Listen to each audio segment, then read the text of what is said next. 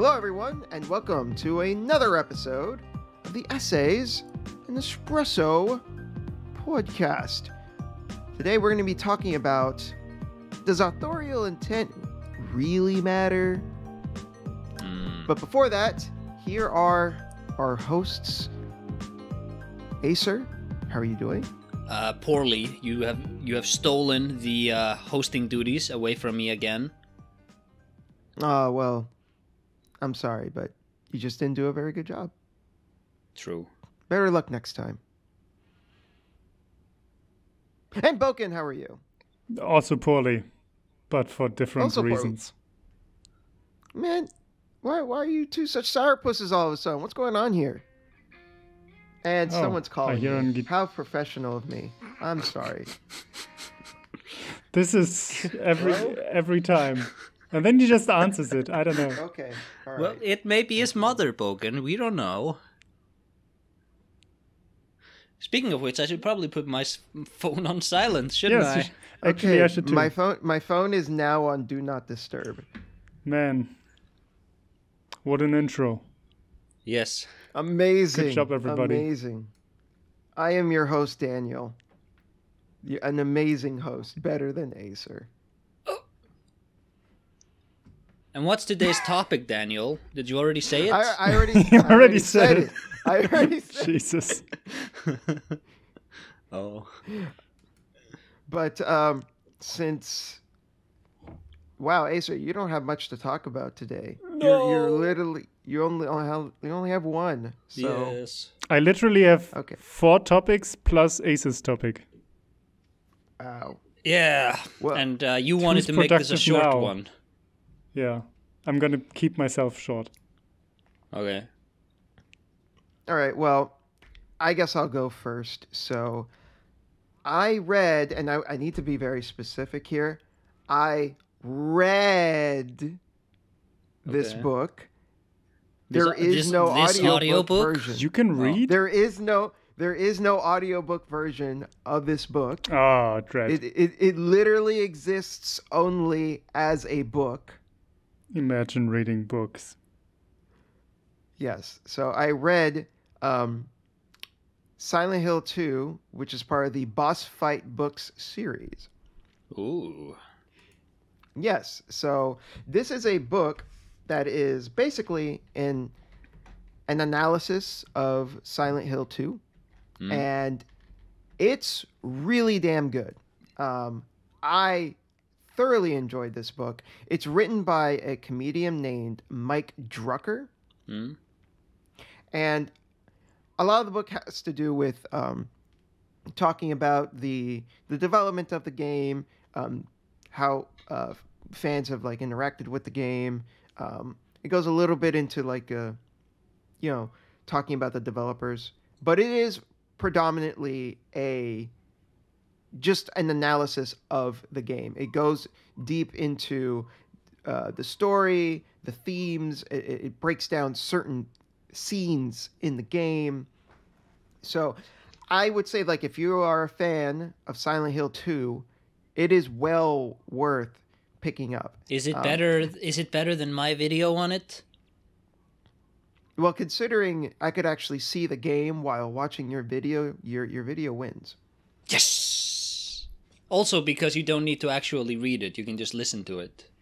That too. But that that's is reading, also a point, isn't it? Oh, Boken. Now, yes, the advantage or disadvantage, depending on your disposition, is that it is a book. Does the book ever cite me? Because I saw you tweeted they cited no, because they cited Ragnaroks, didn't they? I saw you tweet that. Yeah, I was actually half expecting your video to come up, but it didn't. I'm sorry. Those rat bastards. If it makes you feel any better, that is the only video that was referenced. The other references were to other books and articles written about Silent Hill 2. It doesn't make me feel better. I'm so vain, you guys. Well, right now you can buy the Kindle version for $5, And I mean, for $5, I'd say it's definitely worth it. It's honestly a really good read. I really, really enjoyed it. I actually started reading it again because I liked it so much. It was really good. The way that he breaks down certain things and the way that his observations I found to be really interesting because I I always felt that like everything that could be said about Silent Hill 2 has already been said, and this book kind of proved me wrong. It made me realize, no, there's still stuff to talk about in Silent Hill 2. Silent Hill 2 is just the gift that keeps on giving. And there's so much to this series and Silent Hill 2 especially. Can I say something about Silent Hill 3? Now maybe I'm being again vain, petty. Maybe I'm claiming ownership over something I have no ownership over. Okay. When I made my video on it, I said something, and this was my own original thought. I had never seen anybody discuss this anywhere before. I said, it is a lot more like Silent Hill 2 than you think, except it shifts the masculine-feminine dynamics, so it's not like... So Silent Hill 2 has a lot of men who exert power, and the damage that happens because of that. You have Eddie, you have James, and what happens with him and his wife. You have Angela's father and brother. Whereas in Silent Hill 3, it's way more feminine. It's about, like, maternity and stuff. I made this observation, and I'd never seen anyone make it before. And every Silent Hill 3 video that I've watched since has made this observation, and no one has credited me for being...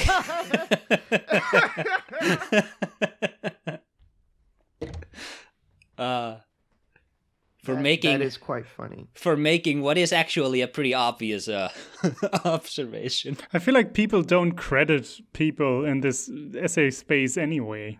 Nah, that's true. I just I feel like true.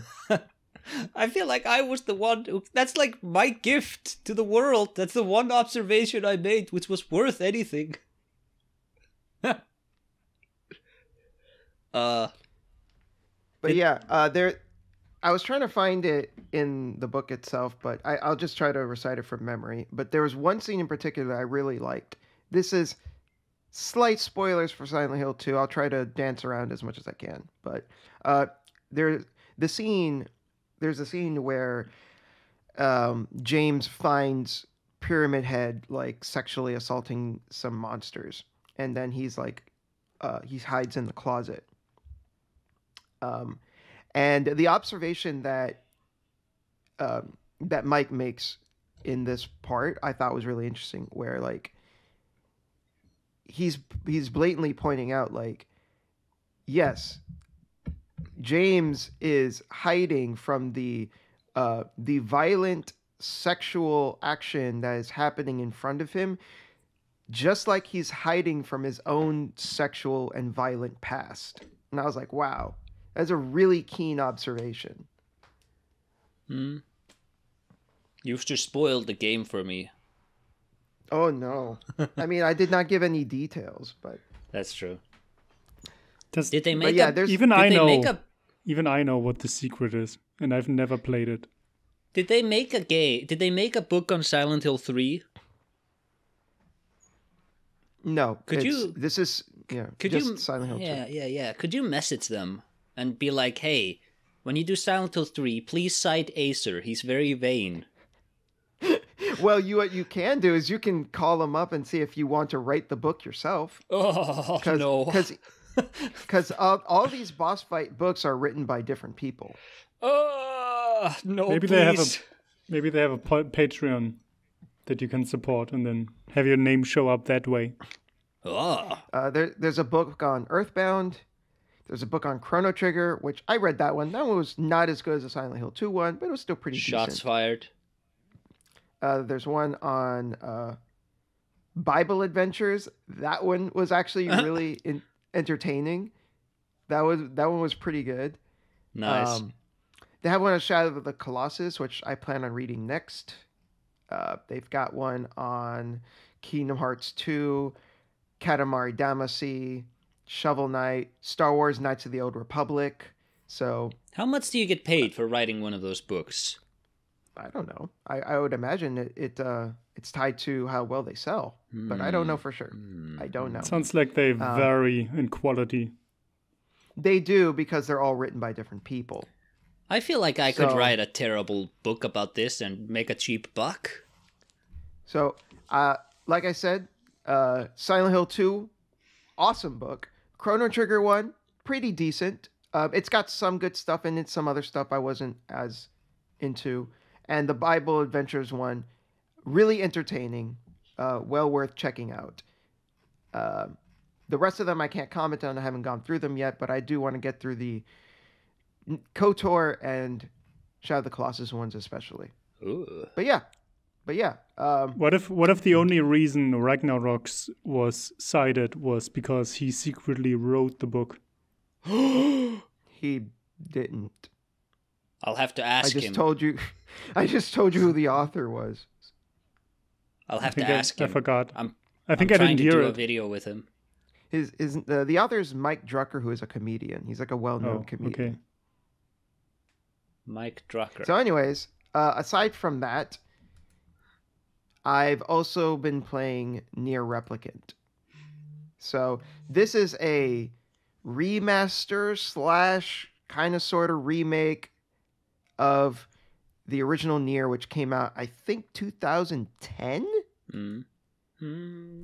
So the original... There's a bit of a storied history here. So the original Nier, when it released in Japan, it released as Nier Replicant for the PS3 and Nier Gestalt on the Xbox 360. The only real difference between these two versions is that Nier Replicant, you played as a younger version of the character who is a brother to his sister Yona, while in Gestalt, you play as a father to his daughter Yona. And that's the only real difference. Every time I hear about Nier, every time I hear about Drakengard, it's just like these layers, these unnecessary layers of complexity. My mind, I can't. Here's the thing. I hope this will make you feel better. Yoko Taro did not initially intend for it to be that way. Someone from marketing told him, yes, someone in marketing said, Western fans, they don't have brothers and sisters. They're not going to want to play as this cute little Bishonen boy. They want to play as a manly man. And then Yoko Taro was like, oh, you motherfuckers. Okay, fine, whatever. But marketing was right. We in the West, we in the West, we both hate little cute shonen boys, and we hate creators. Give us big burly men from marketing. So yeah, he kind of like very slapdashedly just put the father character in Gestalt. And when the game was released over here, we only got Nier Gestalt. We didn't get the brother character at all outside of some DLC that's completely gameplay focused. Mm-hmm. So we pretty much missed out on Brother Nier entirely. So now with this re-release, which is again, it's not quite a remaster, it's not quite a remake, it's kind of somewhere in between. I lean closer to it being a remake because they went out of their way to improve the combat. The graphics look better. The game has been re-localized. Obviously, now that we're playing as Brother Nier, that's also for us, especially in the West. That's different. There's also new content. There was stuff that that was cut from the original game that they have now implemented. So that's cool. And they also added a new ending that ties itself more strongly to Nier Automata. One day I will finish Nier Automata. So I gravely underestimated how much of a difference playing as the brother character would make. So the brother character fits so much better with the story. Mm-hmm. And there's a lot of little things that I kind of didn't think about or kind of dismissed in my mind when I played the original, that now playing as the brother character, I'm like, oh, thinking back, that was kind of weird, or that didn't really make sense. So like there's some lines of dialogue in particular where like fucking old man 35 40-year-old whatever Papa Nier is like, we're friends, Kaine. Which sounds so weird. But when you see this 15-year-old like Bishonen boy say it, it's like, oh, yeah, that fits. That makes sense. And even other little things where like in the beginning of the game in particular, you do side quests that are just these little odd jobs that the villagers give the main character to help him make some money so that he could take care of his little sister. And, you know, since he's a young kid, he's like 15 or whatever, he's not old enough to like hold like a steady job. It makes sense that they would like come together to take care of him like this. What fucking sense does it make for them to do this for like a 35, 40-year-old man? Like, get a job, you bum. Just like a burnout. So like, yeah, there's just like a bunch of little things now that just was slightly off in the original, and now it's just like, oh, okay, that makes way more sense now. And I think because the story was so good and the characters were so good that my mind kind of just like didn't really, kind of just dismissed it and kind of didn't really think about it in the original. But now it's just like, yeah, no, this was meant for this character. The story feels like I'm finally seeing the story the way it was meant to be told. Yeah. Was it good? So, yeah. I am greatly enjoying it. It's both it's still very faithful to the original game in a lot of ways. Like, it still feels like the same game, just polished. Like, I think someone put it best where they basically said that it felt like they actually got to finish the game. Like, it's still very much the same game, but like, it's done now. Yeah. So I would strongly recommend playing this over the original version. I do kind of still like Papa Nier.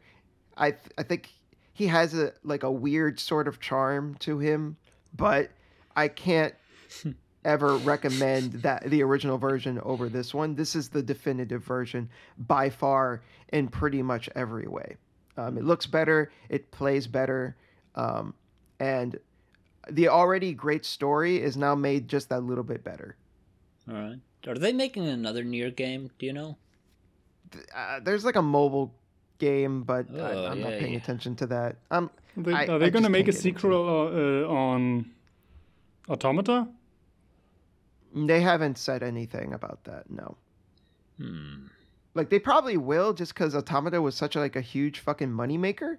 And apparently Replicant is also doing very well, too. Like, apparently it's it's charting on Steam, so apparently it's selling pretty good too.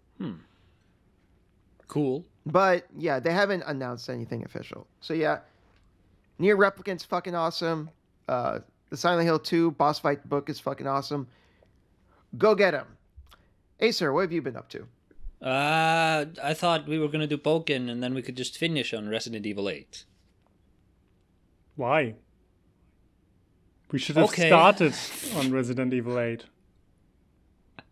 Okay, well, so Resident Evil 8 came out.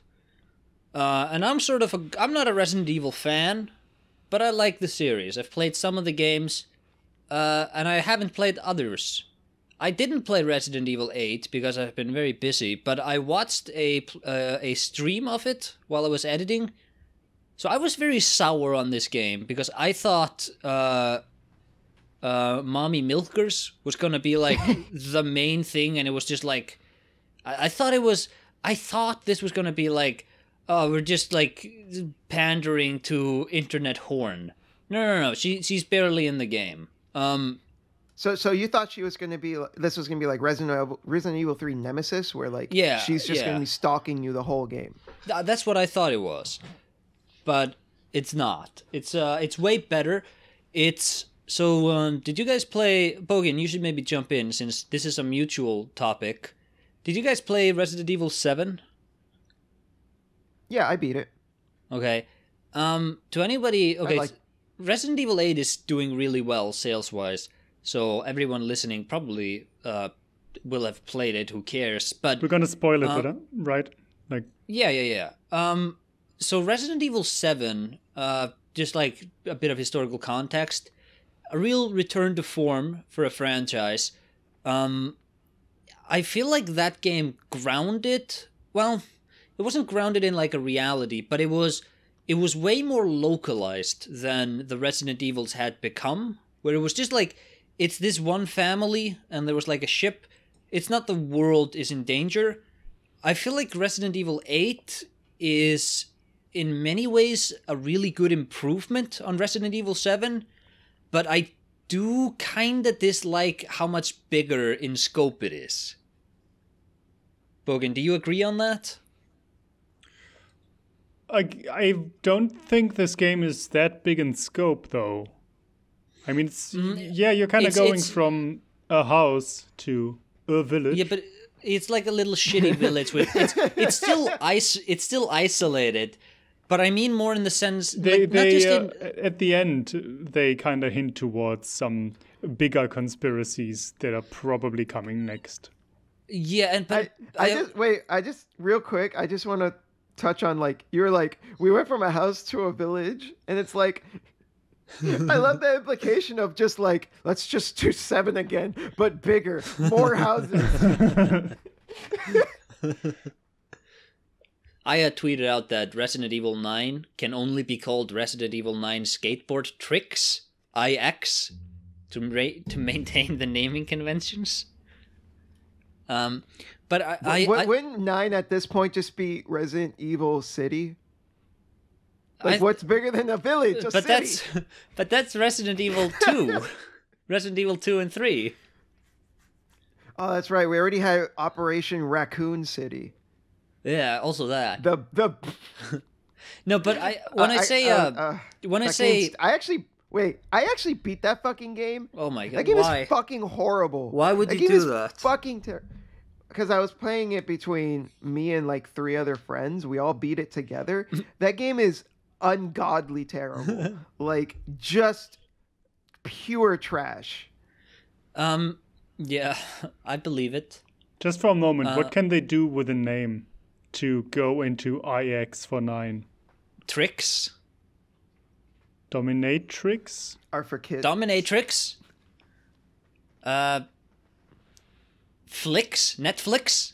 It can be a Netflix special! A Netflix movie! We did it, boys. Evil Sex, where they just glow the part of the E. Oh yeah, we're not even thinking, Bogan. They can just glow parts of other letters like they did to the Allen Village. Lame. That's what they did with Village. Yeah. Yeah, but still. They can do Resident Evil Anxiety and do the I from the N. Yeah. No, not obnoxious. You can't do that. Resident Evil Anxiety. I think that's probably the best they're gonna cook up. No. Well, to find a better one, without making this episode unlistenable. While Resident Evil Helix. That is actually a bit better. a little bit. I mean, it does kind of tie with like the bio nonsense.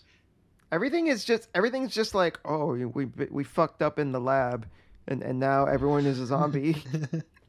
I just went. We did an oopsie whoopsie in the lab. I'm gonna record this. Like, we're gonna record this and upload this, and then 2 years from now, when they announce the title, I'm gonna crop that bit and post it on Twitter.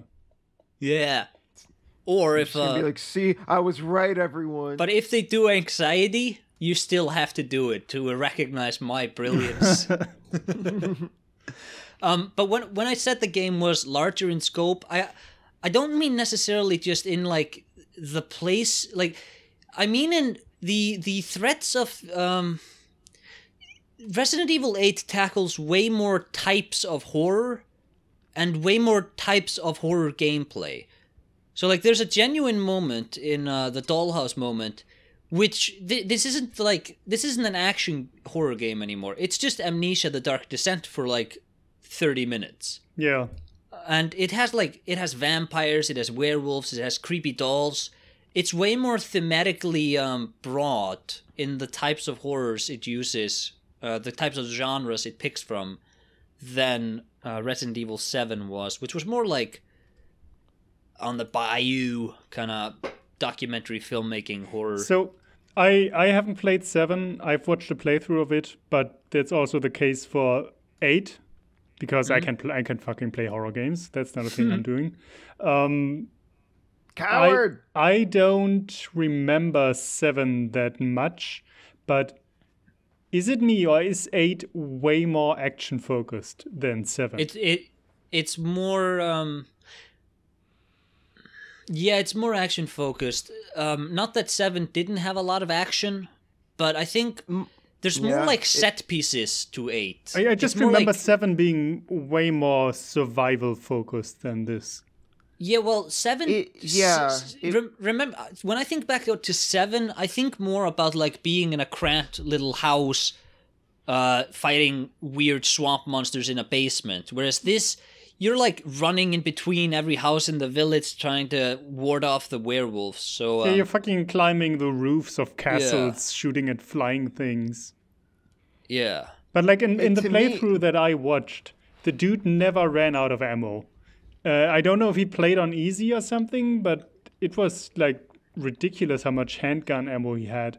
And then also just, he had so much money, he could upgrade every fucking gun to the maximum. And I remember this specifically being a case in Resident Evil 4 too, which is ironic because people are comparing this game to 4 because of the village setting and stuff.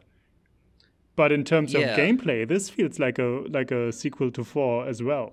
Yeah. I was actually going to say, like, to me, Resident Evil 7 felt like, what if we did Resident Evil 1 in first person? Well, 8 looks like, let's do Resident Evil 4 in first person. Yeah, I think that's a very fair analogy.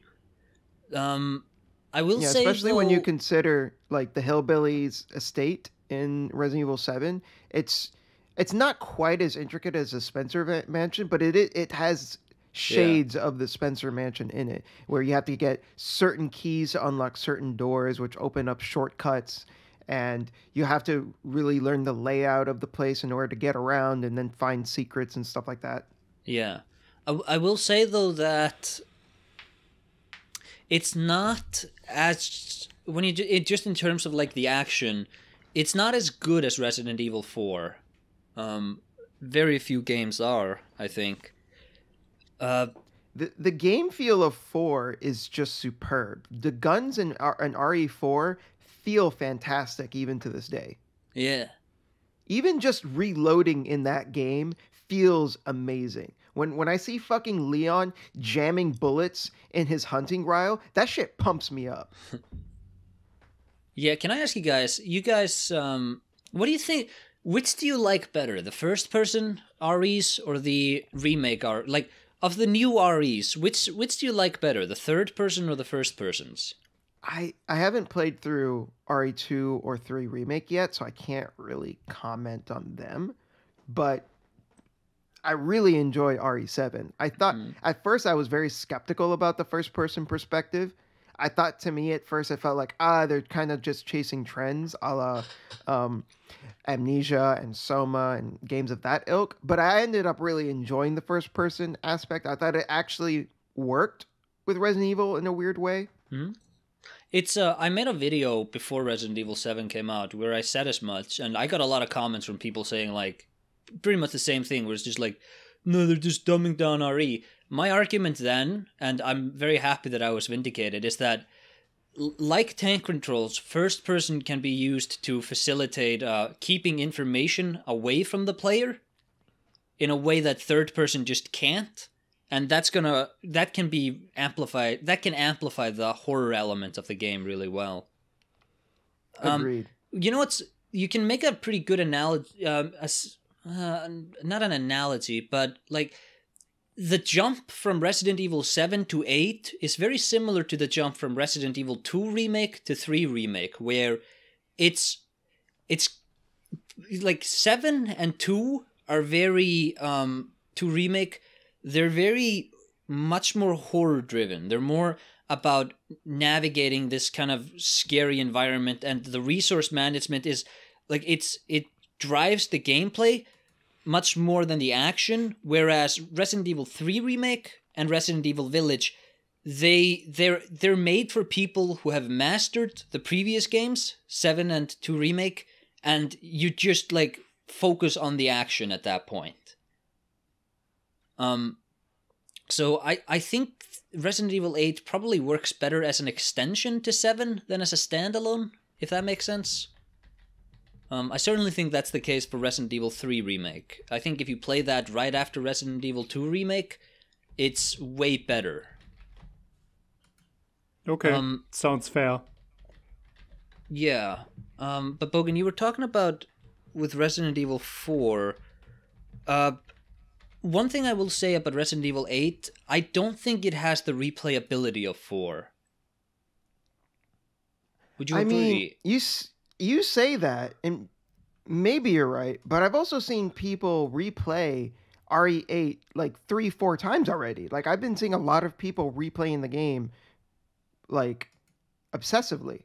I know that Maria Eurothug, she's beaten the game multiple times already. Yeah, I have a friend named... She platinumed it in like a I have week. a friend... Yeah, my friend Ultimate Floyd is speedrunning the game. He was able to beat the game under 3 hours. Like, you know, people are already replaying this game multiple times. So I'll just reiterate. I didn't play it. Okay. I watched the stream. Anybody who has played it and says it is more replayable than I think, I will take their words for it. I mean, I don't know for sure. I'm just saying, like, based on what I've seen, like, it seems to be a very replayable game. Maybe arguably not as much as RE4, but I think that's hard to say just because RE4 has been around for so long that, like, people have found so many different ways to replay it. RE8 just came out, so yeah. Also, it's hard to compare. Also, maybe it's an unfair comparison. Not many games are as replayable as RE4. So Sure. maybe that's an unfair comparison of me in the first place. Also, replayability is kind of a very subjective thing. Yeah, but I find it's a very important thing in Resident Evil games. Because they tend to be short. Yeah. Yeah, you guys, I'm so happy that the internet's response to when the playtime length for RE8 came out, like, the internet was pretty universally in agreement that this is a stupid argument. Stop having this argument. Stop starting this flame war. Length doesn't matter. I was so happy that was the response for most people. Because I feel like every time a new RE game comes out, some idiot publication goes like, well, the game is only this long, and here's why that's a problem. So, I was very happy to see that the internet was pretty unified in what I would consider to be the correct stance to take on that issue. You know what made me happy about Resident Evil 8? Is that we have a protagonist who can keep his fucking mouth shut for more than 5 seconds. There are actually long stretches in this game where Ethan doesn't say anything because he has no reason to say anything because he's just trying to survive in this foreign village. And I mean, it makes sense for him not to say much. Yeah, because he is, but it makes sense for a lot of AAA characters to not say much, but then they always do. And it fucking annoys me. And it's so, like, it was so refreshing to see these stretches of silence and gameplay. And they were so effective for the atmosphere too. Okay, but what I'm trying to say is it's a horror game, so it's kind of hard to be scared if your character is constantly, like, making quips and being like... No, you don't need to explain it. Daniel, I'm saying this is a good thing. Remember, but also... remember the fucking segment in Last of Us 2 where Abby is going down in the hospital that is abandoned. That's also a horror segment, and Abby can't shut the fuck up. I remember playing I as don't know. her In my mind, descending a mountain, and I remember her being like pretty chatty with herself. Yeah, because Like, they keep saying dumb, inane shit all the time. Because I feel like a lot of developers have this mortifying fear now of leaving players to their thoughts or something. Yeah. I mean, I don't know. For Last of Us, I get what you're saying where that section is more slanted towards horror, but in my mind, Last of Us does not exist in a horror space. Like, I do not consider that a horror game at all. Like, I don't think anything about that game is remotely scary. I think that is a dedicated horror section, though. But even even outside the, I think Bogan's point is still very valid in that RE8 is still, it is kind of a cinematic game in many ways, but it still had the respect to just make Ethan shut the hell up when you're playing. Even outside the horror idea, most of the time when main characters talk to themselves, it's really pointless. It's just to fill dead air. And it's like, I don't need this, and I don't understand who needs this, except people with attention deficit disorder. And we don't even like it either, Bogan. Let me tell you. Does it surprise you to know that I have attention deficit disorder? Like the simplest diagnosis ever. I mean, I don't know. I'm not like super bothered by the chatty protagonists in these games. To me, it just depends on the character themselves. Like, do I like the character? Then I'm gonna want them to be chatty because I want to learn more about them. Do I not like the character and do I find them annoying? Then yes, it's gonna bother me because I don't want to hear them talk.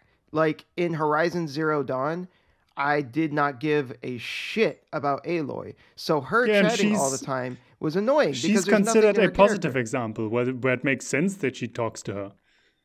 But then whenever I play these games, it's not like they have anything to say. It's always the stock dialogue of, oh, I need to do this. Or, oh, okay, let's just get over this and then I'm almost there. I have to get the milk from the fridge so I can make my coffee. I should have a glass of water. Sure, I can agree that like canned lines like that are kind of pointless and they don't need to be there. But I'm not inherently against characters like being chatty and talking to themselves, because as long as what they're saying is interesting, then I'm gonna want to hear what they have to say. But you're right, most of the time it's not anything interesting. It's just them saying stupid shit like, "Oh, I'm falling down. I better not fall," or whatever, some dumb line like that. I'm not 100% against anything like that. I'm just, most of the time it's not the good implementation, but it's always fucking there. But I do think more often than not, though, games have the opposite issue where characters don't say anything in situations where they should say something. You're talking about Half-Life 2? You could say Half-Life, sure. Like, Gordon Freeman has nothing to say about Gordon Freeman doesn't say all? anything. Gordon Freeman is not a written character. Ethan Winters is. He's not a character at all. He's literally not a character. Ethan does talk. Say anything. Yeah. Can we just, in the middle of this conversation, can we appreciate how every attempt Ethan made at like a good one-liner when he killed an enemy, like when he killed a boss, every one-liner was terrible. I have forgotten all of them already. Yeah, they were there's nothing to them. It was just like, yeah, you die, bitch. It was just like, wow, good job, Ethan. You die, bitch. This is the other thing I wanted to talk about is I don't understand how self-aware Resident Evil is at this point. And it's kind of driving me nuts. That like Ethan by himself is such a dumb character. Just single-mindedly driven by one exact motivation that I don't really care about. And then like the thing about this game is that Ethan is molded. Okay, well, I was gonna say maybe we shouldn't spoil this part for Daniel. Well, I already said we're gonna spoil everything. I don't care about the story of Resident Evil 8. Also, I read this in a plot synopsis of 7, so I don't know why it's a reveal in this game, especially after everything that happens during the game. You kind of can guess that shit anyway. Yeah, I think I agree with you, Bogan, about like I don't know the extent to which Capcom is devoted to a really solid direction for the series, because they play that as like a really like powerful moment when they reveal that, but I was like, I don't care. Like I'm not playing Ethan's story for the powerful moment. Yeah, but also like he gets his torso pierced through, he gets his hand cut off twice, and he still continues going on. Like, was I supposed to think he's a normal human being? Yeah, but like you can then compare that to like, remember in you didn't play RE2 Remake, did you? You watched the Let's Play? I played this. Oh, you did. Remember that scene where the man with the daughter, where he goes into that into the room and you just hear like a gunshot? Like, it's so weird to me that Resident Evil 2 can have that scene, just like this harrowing scene of a man assumably murdering his daughter or himself. Was that in the intro? He was bit. I barely remember this. No, that's when Leon and Ada are together. They make their way to like some storage house, and there's a man who points a gun at them, and like his daughter walks up to them behind them, and she is slowly turning into a zombie, and she can just like mutter daddy and mommy, and Ada is like, well, we have to terminate her, and Leon is like, hey Ada, maybe we can just leave them alone, and they go into the room together, and then you just hear a gunshot. It's weird to me that Resident Evil can have a moment like that, which, you know, that's a very just... I would expect that scene in like The Last of Us, but then they will also have you die now, bitch, Ethan, after shooting like a crazy vampire monster. They will also have a giant you die now, bitch. A giant obese merchant who magically appears wherever you are to sell you shit. Did he get fatter throughout the game? I didn't notice. But that would be very interesting. But it's like, I don't know, so much of this game, like, what if how fat he gets is proportion to how much stuff you buy from him, because then he can buy himself more food to make himself more fat. I think you actually get him to make food. I think that actually, Daniel, I think that might be what happens. That's fucking hilarious. Yeah. I mean, that's just fucking weird. Yeah, because the line when kind of dumb detail the line when you make food is always like, "Oh, here's your share," or "Oh, please sit down, let's eat." Yeah. Oh yeah, you can hunt animals in this one. You can like go fishing and stuff. Really annoyed me when the dude did that. Like, just leave the fucking pigs alone. You can. Do you have to kill the chicken? You can kill anything else, but the fucking harmless animals, maybe not. You can't cook the zombies or the werewolves. Wait, why can't you cook them? But it's, you know, the moment I talked about in our Discord towards the end, where you meet Chris, and their whole dialogue scene is so fucking ridiculous. Where it's like, well, Ethan, you're not supposed to be here. I didn't want civilians to get involved. And meanwhile, you're fucking Ethan Winters, who has already taken down 4 different monsters who are as big as, like, houses. And then Ethan, in the next sentence, is like, okay, well, but if you go out there, then take this, but try to stay under the radar. And then he hands you the keys to a tank. And then you have a giant boss battle with a metal monster. What is that? Can we agree, Bogan, that Chris was very poorly integrated into the plot? Yeah. Yeah, like I get that you want to have like, oh, why did Chris do what he did, and why? Oh, there's a mystery. It's very poorly written. But you get nothing. Yeah, well, I think one of the problems with RE is because of its tonal just inconsistency. I think people give it a lot of slack for when it does stuff like that, because you can always say, well, you're not supposed to take it seriously. But I feel like Resident Evil 2 did this way better. Like I think there is something wrong with being so tonally just all over the place, and I think like bad writing, like what we saw with Chris's integration, it kind of sucks me out of the game a bit, where it's like, well, okay, Ethan, I'll tell you why I didn't want to tell you this, and it's like, that took you 2 minutes. You couldn't have just told him that? But he didn't. I didn't want you to get involved. We can't have I didn't want civilians here. involved.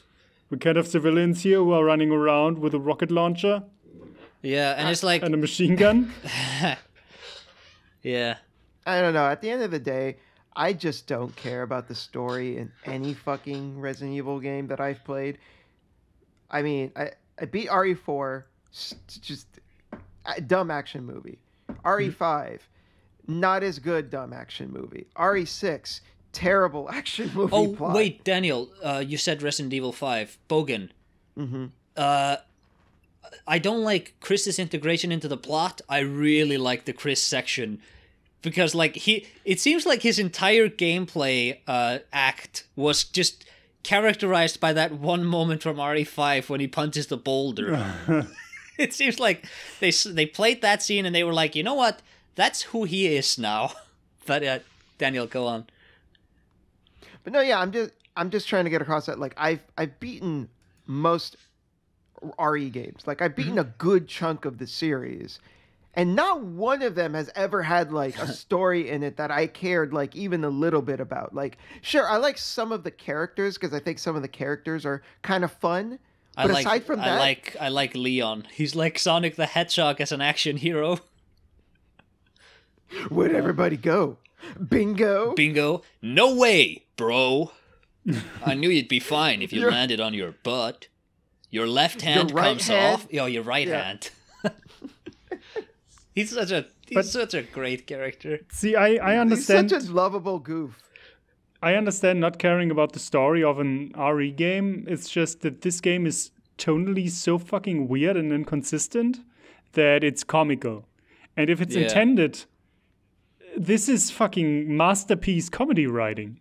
If this is really intended, like the way Ethan is written as this stoic, heroic, dumb guy who fucking gets his hands chopped off and then he just reattaches his hand and he doesn't say anything. He just looks at it and then continues on killing monsters. But then at the same time, every time he comes towards Lady Dimitrescu or whatever, where's my daughter? I want to see my daughter. This is so important to me. Wait, to be fair, you could lose limbs in RE7 as well and reattach them. So this is like Ethan got some sort of regenerative abilities when the hillbillies did something to him in RE7. So that's always been a thing. Yeah, but he always acts like just a normal dude who has been thrown in this situation, as if he's not a fucking monster himself. He doesn't acknowledge this, and ever. It's so weird. Yeah. I mean, the problem is that Ethan is barely a character himself. You don't even see what his face looks like because for some reason they decided that yes, you do. Yes, you do. They released a render. He looks like a complete nerd. Okay. Because in RE7, you never see what he looks like at all. You don't see his face. You don't see his face in RE8 either. Okay. You see it in like silhouette at best. Because, in RE7, there's a channel called Boundary Break where the guy went out of his way to, like, take the camera to show you, and he literally has no face. Mm-hmm. Like, there's just nothing there. Yeah. I listened to the Really weird. Giant Bombcast earlier, who also talked about this game, and they one guy of them said, Ethan is the kind of character that when something weird happens in the game, he both has too much and not enough of a reaction to it at the same time. He's just. Yeah. I feel like that sums it up pretty well. It's completely impossible to get a handle on what this character is supposed to be and what the writing in this game is supposed to be. But it makes it fun. Yeah, I do think, though, that, like, one of my favorite things about the old Resident Evils, and even this was even brought back into, like, the remakes, is I think there is real craft to a lot of the world building. I think being underground and reading about, like, these scientific experiments, I think there's real, like, interesting world building that kind of gets thrown into the toilet the moment they go, like, and now here's the crazy alligator man, or like maybe an example that's actually in the game. Yeah, but it's also just big evil experiment is such a played out cliche. Yeah. It's never fucking worth it. Just develop a bomb. It's gonna help you way more. Yeah. But yeah, overall, pretty good game, I feel like. Yeah, I'm gonna have to play it when I have time. I'm very happy we have Let's Plays so that I can still experience these games somewhat while I do. Well, I'm looking forward to playing it. It looks like a lot of fun. It is fun. I mean, yeah, RE4 in first person sounds like a good fucking time to me. Mm-hmm. I am totally down with that. 100%. One thing, Daniel, Boken and I agreed on this, I think. The dollhouse is the best part of the game. Okay. Probably. This doesn't help Daniel in any way. Like, not sure why you're telling him, but... No, just, like, get ready. That's my favorite part of the game. You better appreciate it, Daniel. Yeah, you got Daniel. It? You nerd. You sure? Okay. Cool. Anyway, hey, you're kind of like Ethan. You also live, like, in the bayou. You're kind of a swamp man. I do not, actually.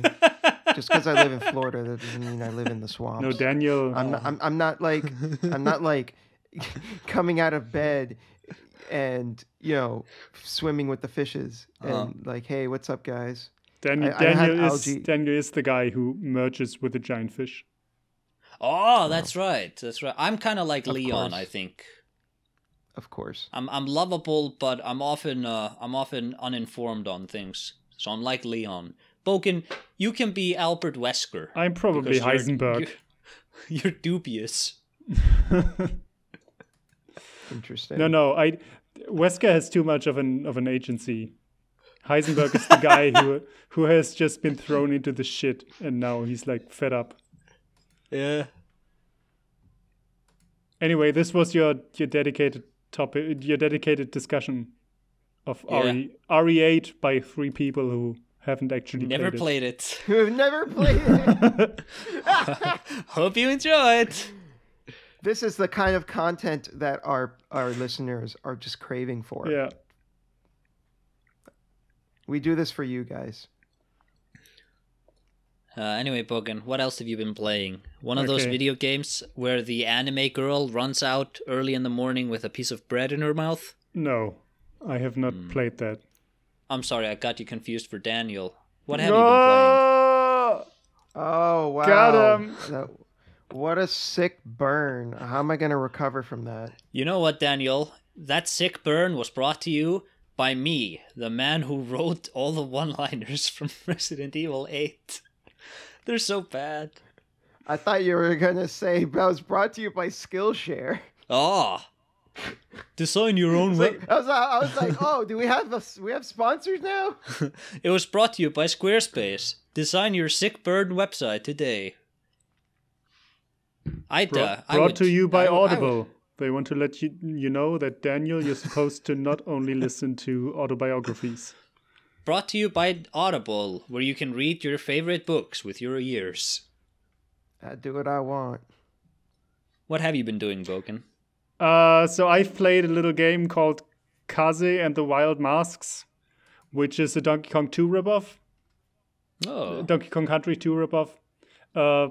It's actually really weirdly a homage to DKC2 to the point where this is not a monkey, this is a rabbit girl, and instead of using her hair like Dixie does, she uses her ears to pick up shit and to climb shit and all that stuff. And the animations basically look the same. Like, actually look the same. The throwing animation of barrels is the same. Does it also have that horrible CRT jagged models, which look good in CRT No, TVs? it looks like alright pixel art. Okay. And I'm not trying to be down on the game. It's actually a decent game. It's just way too short. But it's just weird how these animations are the same. The jumping is very similar. She also can do a little propeller thing to fly farther. And then you have the wild masks where you turn into a different animal form, sort of. And one is you turn into an eagle, you sprout wings, and then you can shoot projectiles, which is exactly like the fucking parrot in DKC2. Like, exactly the same thing. And then you have one that is a fish that can thrust forward underwater. Like, the fuck? Mm-hmm. Maybe it's a love letter. It just felt really weird. A little too loving. Yeah, maybe. So that distinctly reminds me of. I'm sure no one here listens to the band Weezer. No. No. I think there's a moratorium on talking about music on the podcast, actually. Fuck you. Also, I think you listen more to Weber. Oh. Oh wow. Damn, the burns just keep coming. I need some ointment for Save all these yourself, Daniel. burns. Oh no. So the reason I bring him up is because they recently came out with a new album called Van Weezer, which is supposed to be this tribute to Van Halen. But for whatever bizarro fucking reason, one of the songs, which is the worst song on the album by far, is called Blue Dream. And Blue Dream is just straight up Crazy Train by Ozzy Osbourne. They wholesale rip off the intro and central riff to that song and just make a way worse version of Crazy Train. So that's what this sounds like to me, where they're just taking this other thing, just doing a weird sample. I can't even tell if it's a sample or not. It sounds like it could be. But they're not. I don't know. They're not upfront about it. I think it's pretty obvious that it's Crazy Train. It is super obvious that it's Crazy Train. But the point is, they're just taking this thing wholesale and then changing the lyrics, and it's not entirely the same song. And yeah, this is what this game sounds like to me. It's just Blue Dream. Okay. We're going off the rails in this blue dream. Doesn't the song go like that? No. Does thankfully it's not quite that bad, but yeah, it's not a good song. It's one of the worst Weezer songs I've ever heard. It's why would you do this? Or is your name Daniel or Danimale? Like Daniel and anime mixed together. Got him. I got him, Bogan. See, that doesn't work. I got him, Bogan. Didn't I get him, Bogan? That doesn't work. That's Bogan, did I get him? Shame on you. Bogan, please, did I get him? Bogan, so please. I also watched the Demon Slayer movie. The new one. You watched the what movie? The Demon Slayer movie. Oh, yeah. Oh, yeah. Okay, how was that? It was a 3 out of 5 until the last half hour, and then it became a 4 out of 5. Wow, Okay. pretty strong finish then. Yeah. It was a subpar Demon Slayer story, and then there was a huge confrontation at the end. And then really heartwarming and sad things started happening. and they were pretty great. Which I don't even want to spoil. Although I'm gonna say, I feel like this is a pretty standalone story by itself, where you don't even need to have watched the first season of the anime to enjoy this too. Just first season, isn't it? Isn't there just one season? Didn't it end? No, it didn't end. Oh. We had a first season, and then this is, I think, by itself also an arc in the anime, and in the manga, which has now been turned into a movie. Did the manga end? I think it's still ongoing. Oh. I try to keep away from manga nerds. Yeah, they're awful. Yeah, and it really annoys me that they're always like way further into the story than I am, because I only watch the anime. Then whenever I mention something, it's like, well, actually, in the manga, you will see this and this happening. And I'm like, fuck off. I don't want to know. No, thank you. No, some things were not meant for men to know. So I've been like, I don't know. I don't know if I'd go as far as say hesitant, but I've been kind of like, somewhat interested in Demon Slayer. Seems like an alright show. Honestly, the biggest thing about it that makes me want to check it out is Ufotable animated it, and they're the same studio that did Kara no Kyokai, which What's hey that? Guys, if you haven't seen that episode of the podcast, you might want to give that a shot. Which episode is that? Kara no Kyokai. Yeah. The Garden of Sinners, where we do a full spoiler cast discussion on it. What? Was I in that episode? The animation is really beautiful. I'm being funny. I remember. Yes. No, I know you remember. No, yeah, that's because Ufotable is like really talented animators, and that's like one of the reasons why I kind of want to check it out. So, well, I really like Ufotable's art and animation, so that kind of makes me want to see it. Wait a minute. Didn't those guys also make the 2016 adaptation of Berserk? No, they did not. Who did that? Did they commit suicide? Did they commit like Sudoku after that? No, not Sudoku. Who did do that one? Hold on. Seppuku, yeah. I don't remember. Okay, it was Studio Gemba, which I had never heard of before. Look, those people, they had to pay the rent. I don't begrudge them for doing that. They've literally done only 2-3 anime. Okay. Berserk. Yeah, that was great. And the magnificent Kotobuki. Excuse what the me? fuck is that? I don't know what this is. Anyways. Is that the show where they're magicians but also robbing banks? Is that the show? Is that the show where they have the girl who's like a really bad performance magician and she has really big boobs? I don't know. She has like gray hair. I don't know. I've never heard of this before. Bogan, what's that show? I have no idea. No, I don't know. Anyways. The funny thing is that Demon Slayer by itself is wonderfully animated. Like, it has always had these great sword fights, and the swords always have these wonderful like colored arcs when they're swung, and it all looks beautiful. The animation, just the movements all looks great. Swoosh, swoosh.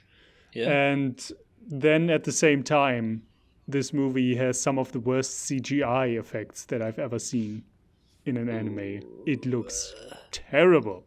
It looks fucking awful. Worse than Berserk 2016?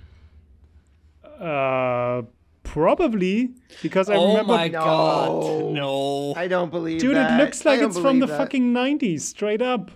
Yeah, so did Berserk. So did Berserk. Does it? I've seen Berserk. There were literal sections in Berserk where Guts would be walking, and it was obvious that they were just like moving his character model around. But in like this, you do in in this Maker. movie, without wanting to spoil too much, it's a bunch of it's a fleshy substance that keeps spreading further and further, and the texture looks like a 90s screensaver. It is so awful. And it's so jarring compared to the beautiful animation of the sword fights and shit. Just, Jesus. I don't know. Yeah. I understand that you want to save money by using 3D animation for something that is very complex to draw by hand. But that was not the place to start saving money. No. Maybe they should have tried harder to make it good. They should have tried harder. Just put in a bit more effort. No. Shut up. I mean, how hard can it be to draw, really? I can draw. I mean, they have so many people working there, right? Like, fucking... one of you pick up a coffee and get to work. One of those lazy animators can't just get off his ass and do some job? Yeah. Animators are very lazy, and I think they are woefully overpaid for the jobs they do too. I mean, if this is the end result, I'm not sure how much money they should make. Look, I wasn't gonna be the one to say this, but I think we should just stop watching anime.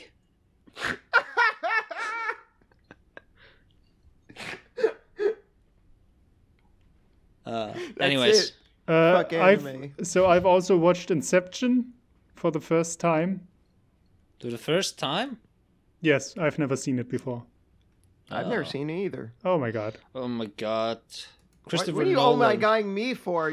This is your first time watching it. At least he has watched it. Yeah. I understand. So? Boken has a job. I understand why Boken wouldn't have watched it. You're just watching anime and reading eroge visual novels. What? The last show I watched, aside from Avatar, was The Sopranos. What the fuck are you talking about? What is The Sopranos if not American anime, Daniel? The reason why I haven't watched it in no small part is also because I'm a very contrarian hipster. Hater? I'm a contrarian hipster who, when everyone fucking loses their mind over how great a movie is, I'm gonna go, no. Okay, you say that, but here you are watching Demon Slayer, literally the most popular anime of all time right now. Yeah, but anime really? is... That's probably not true, but also anime is a subsection of... Like, I can go to any normie and talk to them about Demon Slayer. Okay, but the Demon Slayer movie is literally the best, the highest grossing animated film of all time right now. No. That's not true. Yes. Frozen made billions of dollars. Oh, no. Highest grossing R-rated movie. The highest grossing animated R-rated film. Yeah, because all the highest grossing animated movie are from Pixar or fucking Disney. Right. No, those definitely have made more money. Yeah. But like still though. What did you think of... This is still really popular. What did you think of Inception? It was annoying. Oh, there we go. What, did you love it? No, I just like it. I don't think it's annoying. Really?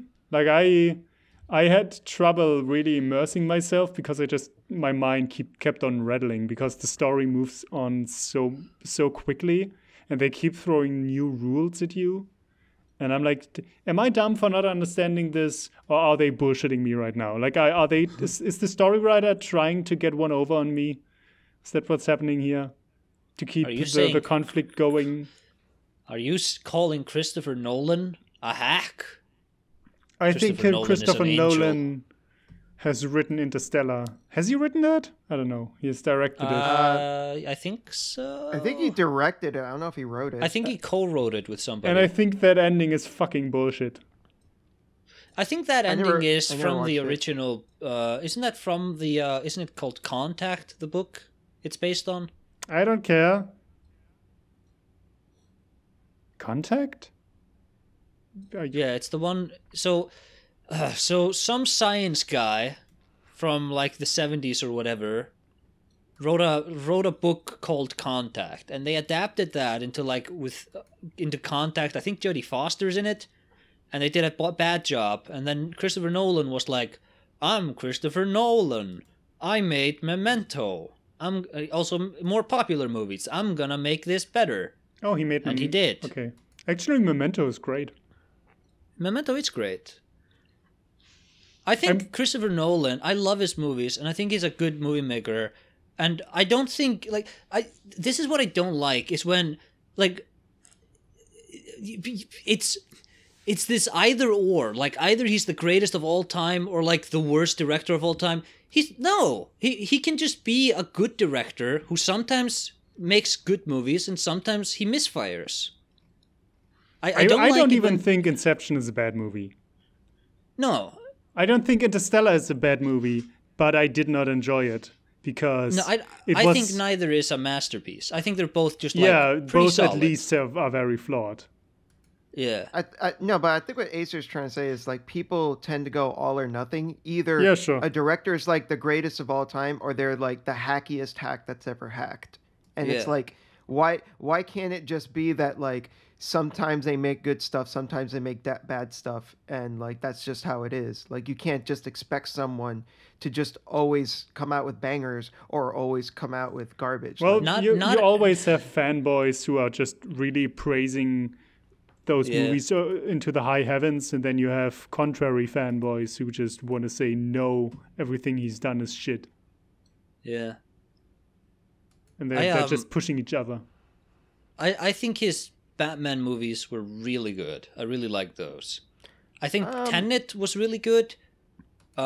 People were sour on Tenet. I think that one may come back. I really enjoyed it. And I think Dunkirk was also really good, and Memento. I really like The Prestige. Like, good lord, like he doesn't need to be Kubrick. He's out there doing like people pleaser blockbuster movies that are, it's not Michael Bay. He feels more like a Spielberg to me than a Kubrick. No, that's what I'm saying. He doesn't need to be Kubrick. He's just like, he's making, movies that a lot of people want to see, and he at least has some interest in being like, this is my authorial stamp. This is my creative vision. And it's not always great, but it's not, let's hire this indie director and have him just direct a movie at gunpoint. It's not freaking, it's not Shazam. I was going to say Captain Marvel because that's his comic book name originally. It's not Shazam. Whatever. I think he makes good movies. I've brought a lot of my Chris Nolan baggage into this talk. Clearly. What did you think of Inception? It's annoying, you think? It just moved too fast, and it made me not enjoy it as much because when you have a movie like I don't want to think about the rules all the time, but the characters talk about the rules all the time, and it keeps making less and less sense. Like at some point you just lose the plot, and then you're not even sure if there was a plot to begin with.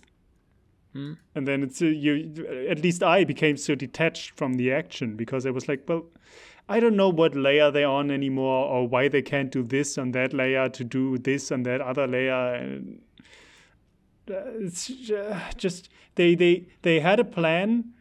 The movie is very small in scope, I feel like, insofar as it is always defined what the ultimate goal is, but I understand you have a movie where to reach that goal you have a plan, and then something goes wrong and you need to alternate on the plan to keep going. But that alternation happened every fucking 15 minutes. And it kept getting worse and worse for no good reason, I feel like. Like the situation already was bad. It was already tense. And then like, oh, now this is happening. Oh, no, so now we have to do this instead of that. And then we have to do blah, blah, and blah. And it's just like, calm fucking down. Like, stop writing yourself into a corner. Just follow the plan. It's okay. Yeah. And yeah, it felt overwritten. I guess. I don't think you'd like Tenet very much. I do want to watch it though. I'm not sure. I feel like I watched Inception in preparation for Tenet, even though that makes no sense. But I'm No, like now a lot of prepared. Christopher Nolan's movies. Like I think there's more like accessible stuff like Batman, but then there are puzzle box movies he makes, like Memento, like Inception, like Tenet, which are like you're gonna watch this and you have to like piece together exactly what this movie is. Because it's so like it's like watching a stopwatch being made more so than listening to a story being told. If that makes sense. Yeah, but see, I'm always not sure how much credit I want to give him. That's the problem. It's like it's an assault on my intelligence, because I always question, like, am I too dumb to understand this movie? And the answer is probably no, but I still can't really follow it. I can follow the whatever. I'm done. See, that this is what I will say though, just briefly. I think there is craft to it. Like Memento, I don't like that. Does not feel like an insult on my intelligence, because when I was done with Memento, I did not need to like sit down and think like, okay, what exactly? How does this movie piece together? I had to do that for Inception. I had to do that for Tenet. Memento, I think, is much better constructed in that way. Absolutely. Like Memento has that moment where the color bleeds into the black and gray, and then you're like, okay. So this was the structure. Absolutely. Like Memento it also didn't feel so breathless. Yeah. Well, also Memento didn't deal with as like it wasn't as detached from reality, so you didn't have to think about as many just bizarre rules. Yeah.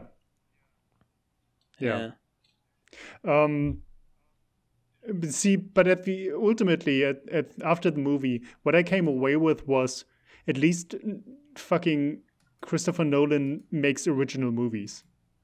He doesn't make fucking whatever.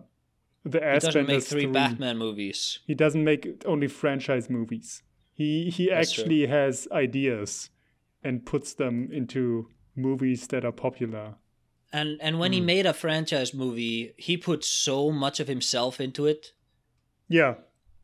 Like The Dark Knight, wonderful movie. Very, very good. I think Batman Begins is a stronger movie. I've had to debate this very often, but we shan't do that here. I will not debate this with you. I also haven't watched Batman Begins in a long, long time. Oh. You can just take my word for it, though, right? Sure. Yes! I got him. No, fuck you. Yeah. I liked The Dark Knight too much. Yeah. And then lastly, do you guys know what Super Mario Brothers Z is? I know what... No. I know what Super Mario Brothers is. And you know what the Z is likely from? Dragon Ball Z? That is correct. Okay. So this is... Jesus Christ. I have a very long and storied history with Super Mario Brothers Z. It started out as a animated series, Flash series, I want to say, on Newgrounds. I was going to say, was it Newgrounds?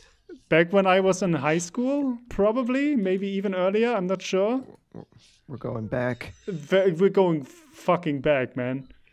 This is Mario characters and Sonic characters having Dragon Ball Z battles to fight for the Emerald, for the Chaos Emeralds. Wow. In the Mushroom Kingdom. That's very the Chaos, that's very Newgrounds Flash the Chaos animation. Emeralds. The Chaos Emeralds have landed in the Mushroom Kingdom, and now Sonic and Shadow meet up with Mario and Luigi to find the Chaos Emeralds, while also Mecha Sonic and Bowser and Wario and Waluigi are also looking for them. Can I ask you a question, Bogan, and Daniel too? Why can't Sonic's adventures just be like, hey, Sonic, somebody's polluting the lake. We have to go stop it. Why is it these... Why does it have to be like this conceptually ridiculous stuff? Dude, I don't know. I don't fucking play Sonic. Also, Do I look like someone that plays Sonic? Also, this isn't a Sonic project. This is a fan project. Yeah, I this know, is not but officially it's like, written. It's just like, why Chaos Emeralds? Why isn't why aren't Sonic's games just about like, hey Sonic, this evil company is polluting the lake and we have to stop them. Okay, Tails, come on, we gotta go fast. Why does it always devolve into all these like Sonic makes me so mad. Barack Obama chuckled. Oh, you mean the Chaos Emeralds? Yeah. Anyway, the point of this fucking project is that this has some of the greatest fight scenes I have ever seen. It is fucking incredible. Like the guy who does this, I think he has different names. I think he's called Mark Hines. He also goes by Elvin Earthworm, I want to say. It looks like he's an incredible, not only animator, like he uses the sprites, I want to say, from the Mario RPGs from the 3DS or NDS. Probably those from like Inside Bowser Story or whatever it's called. And then I don't know whatever Sonic games came out on it's 2D Sonic sprites. I don't know. I don't play Sonic games. But he uses those sprites, and he fucking is so good at creating Dragon Ball Z battles with these sprites. Like they're fighting a bunch of Koopa Troopers, and they're fighting these weird rangers. I don't even know what game they were from. But like the choreographies in terms of how the battles are escalating, and then the effects from various Dragon Ball Z games, and then you have these after images when something goes really fast, and then just the spectacle of Mecha Sonic beating a Yoshi into a pulp and punching Yoshi through mountains, done in these fucking outdated Mario's just graphics, 2D Mario graphics. It is wild. Like it is so well done for a fucking fan project. So I've always loved the Super Mario Brothers Z episodes that came out. And this was probably 15 years ago when this started. And eventually... This is still going on? Well, that's the part where I have this sordid history with a franchise. Because eventually Mark Haynes stopped making these. And then he started a reboot series. Like he started remaking this series. And I was like, you stopped in the middle of the story. Like the last episode is nothing you can end on at all. It basically just got started. But of course, these things take him a long, long time to make. And so I was really annoyed by the fact that he's now rebooting the series. But at the same time, then I think a year ago the reboot came out, and it was good. Like it's basically the same story, but now with better quality. Still, the fights are still great. He still got it basically, but then just basically when the story ended, I started following the guy on Twitter, and I became so annoyed by the person himself because. He was just wallowing like in self-pity, and I don't want to make fun of depression, but it's like he was just complaining every day about, I didn't get anything done, and now Nintendo is trying to copyright strike my videos and blah, and just complaining all the time. And then, the last episode of the original series came out 8 years ago or something, and you're just sitting there waiting for something new. And the guy is just sabotaging himself. Yeah, who didn't do that was Little Karibo. Like, that guy fought tooth and nail against Konami's army of lawyers, and he won. Like, no, he fought 4Kids army of lawyers. He won. 4Kids imploded. Great. Little Karibo fucking defeated 4Kids. Yeah. That's fucking incredible. Yeah. That's like that meme, like who would win a fucking huge organization or one meme boy. Yeah. Meme boy. Or one little Karibo. Yeah. But yeah, so I kind of gave up on the series, and now he keeps making episodes, and it took him a year a year and 2 months, I think, from the last episode. But now he's actually remade the second episode. Like, there's a new episode out now. When I was like, okay, the first episode was good, but this guy, I know he's not gonna do anything else. He's not productive. Like, he's just gonna wallow in self-pity again, and I'm gonna be let down. A real boken of a man. Well, that's not true. That was kind of pointed for no reason. That was really fucked up. I'm sorry. So I'm being... he proved you wrong. The point being, I'm being strung along now.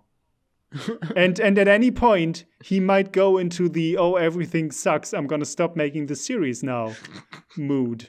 And then I'm gonna sit here with blue balls because I want to see the next Super Mario Bros. Z remake episode. It's fucking... What the hell? What's his Twitter handle? I'm not sure. I want everybody listening to this to go on Twitter and to just asperage this guy with, no, you better not Stop this. Just give up That's again, not you even coward. funny. That's not funny. You don't do that.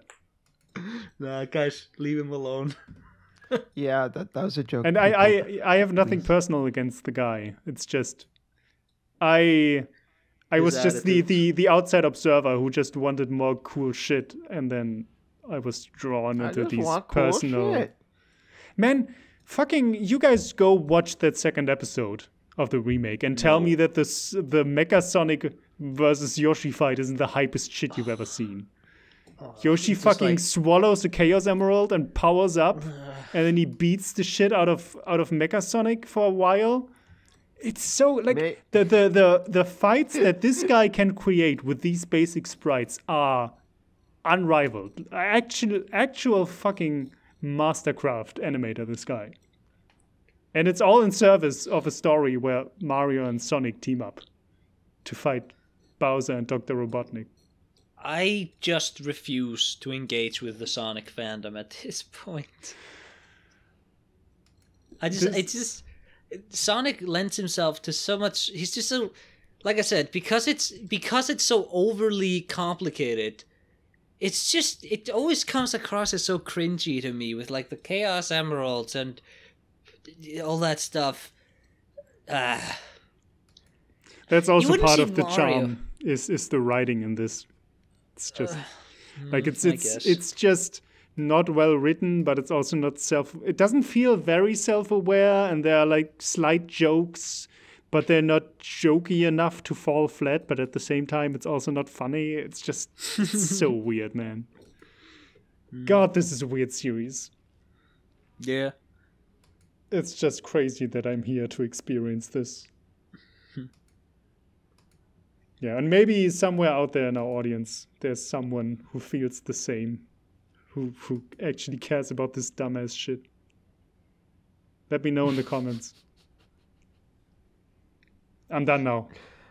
All right, cool. So we're going to reconvene soon after the break. So look forward to when we discuss whether or not authorial intent matters. See you in a little bit.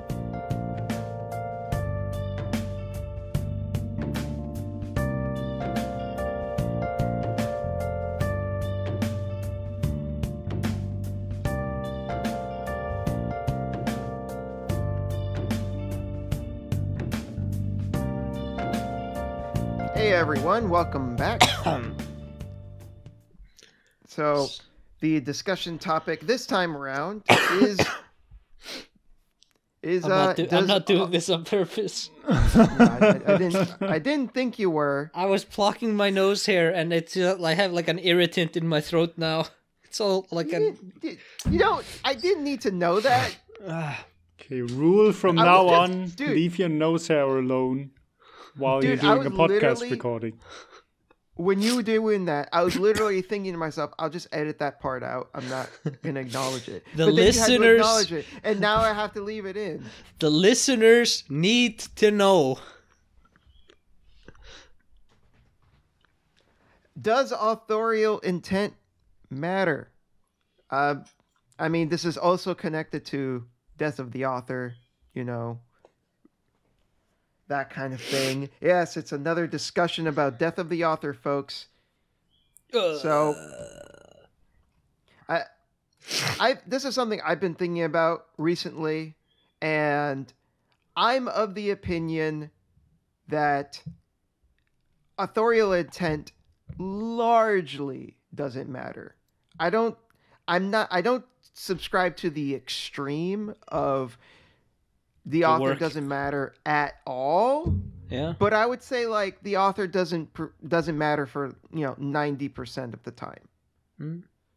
I would say. So how do you guys generally feel? For me, just like the way I make videos, I think, and maybe I evaluate games very much just on the basis of like how I make videos about them, where the first thing I want to know is what exactly was the developer going for, and then I look at the game and I go, well, how did they try to implement that? So to me, the intent is very important for me to be able to understand the work.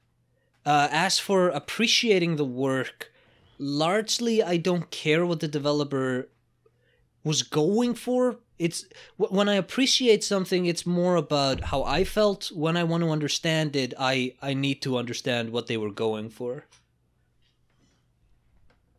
Okay, and Bogan, what's your general take then? I would need to know what does it matter mean.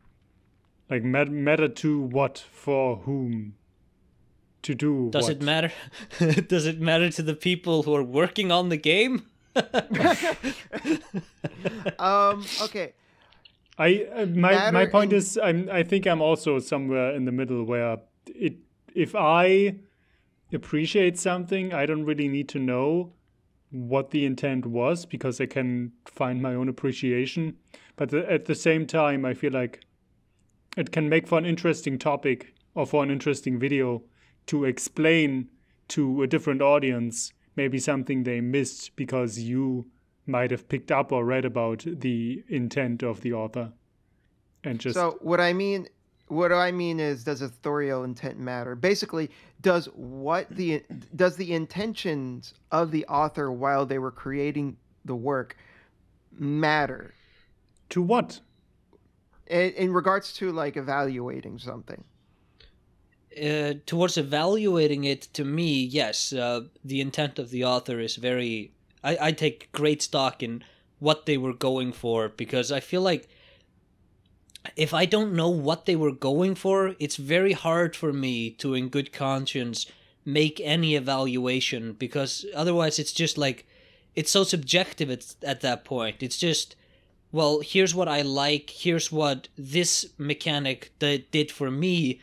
Whereas when I have the intention of the creator, I can go, this implementation of this mechanic connects to this system, which is a way the director was trying to, have the game play to this emotion or what have you.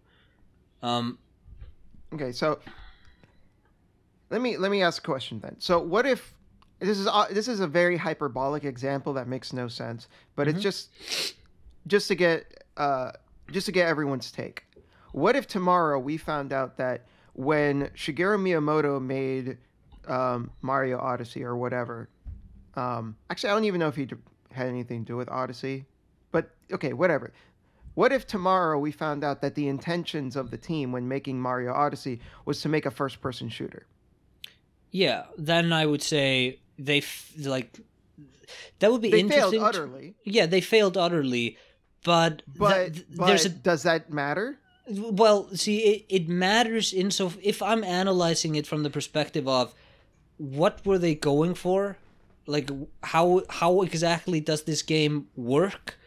I would like to root it in what were you going for, because then I can say this is a good attempt, this is a bad attempt, but I'm also not super married to it. I can say, like, there's a lot of games I like that tried to do things that didn't necessarily work, and that accidentally did things that did work that the directors didn't intend on, like Shadow of the Colossus. Ueda had no expectations that you would give two shits about aggro. Like, that was not the point, but people loved it, so he was like, oh, okay, I guess I'll make The Last Guardian then. That's just gonna be the point. See, yeah, to me, I don't care at all that the point wasn't that you were supposed to get invested. And I literally do not give a shit that Fumito Ueda, that was unintentional on his part, because it's the game still lended itself in a way for like the way that the game is made, that you as a player naturally grow attached to aggro because he's your companion throughout the entire game. I'm sorry, yeah, she's your companion throughout the entire game. You corrected me on this a few episodes ago. Yeah, my bad. Yeah, she helps you throughout the entire game. Like, she is beneficial to you in a gameplay sense. She helps you get around. Certain Colossus literally can't be beaten without her. Like, she is a vital part of the game experience, and that makes the moment at the end hit that much harder. So I don't care that was unintentional. I don't think that matters. I think there's a difference between that, though, and if Mario was supposed to be a first-person shooter, because that was an example of they accidentally landed on something, whereas if Mario's a first-person shooter, that would just be an example of, well, you fundamentally failed to make what you were trying to make. Yes. Yeah. But I think, to a ridiculous degree. Sure.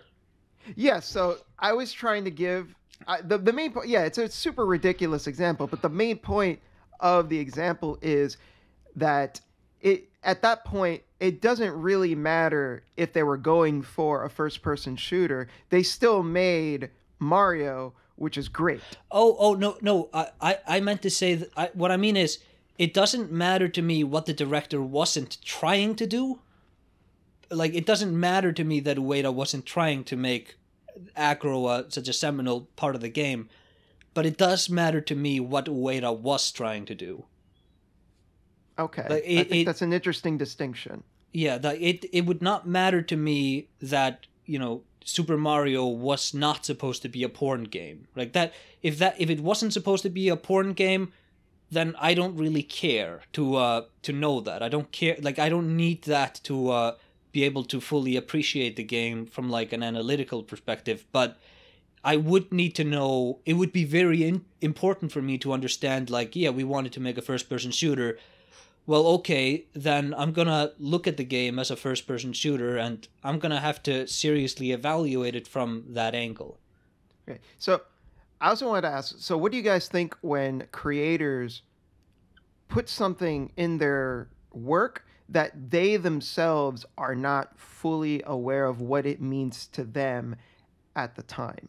So, like, let's say a director puts a scene in a movie just because he felt like, I need to put this scene in the movie.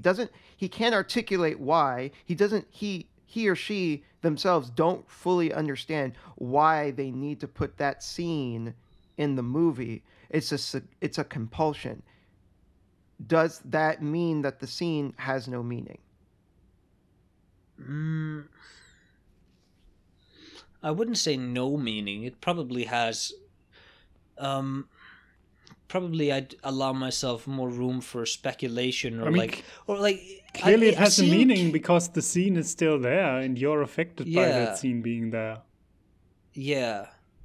But the point I'm trying to make is, I think some people would argue, well, if the creator isn't sure why they put that scene there, then that inherently means the scene has no meaning. I would not go that far with it. If the creator felt it was necessary, like, why did they feel it was necessary? Was it like, did they feel it balanced the movie better to have that scene? Was it, oh, I feel like this is necessary because it brings the pacing down, because it's just a little moment where you have these characters interact, which then, pays off later when these characters interact again? Like, it doesn't sound like in your example, or I mean, you didn't provide an example, but you make it sound like it's not like there's no thought going into it.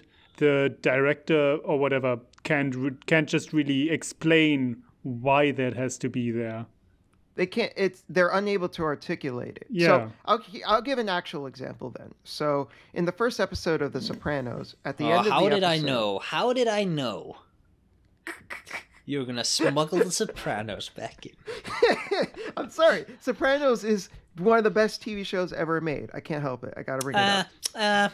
It's okay. It's aight. Whatever. Anyways, at the end of the first, so just to be clear, psychology is like a big part of The Sopranos. Like the main character sees a therapist nearly every episode. So just keep that in your back pocket. In the first episode, at the end of the first episode, there is a flock of birds that Tony sees at the very end of the episode.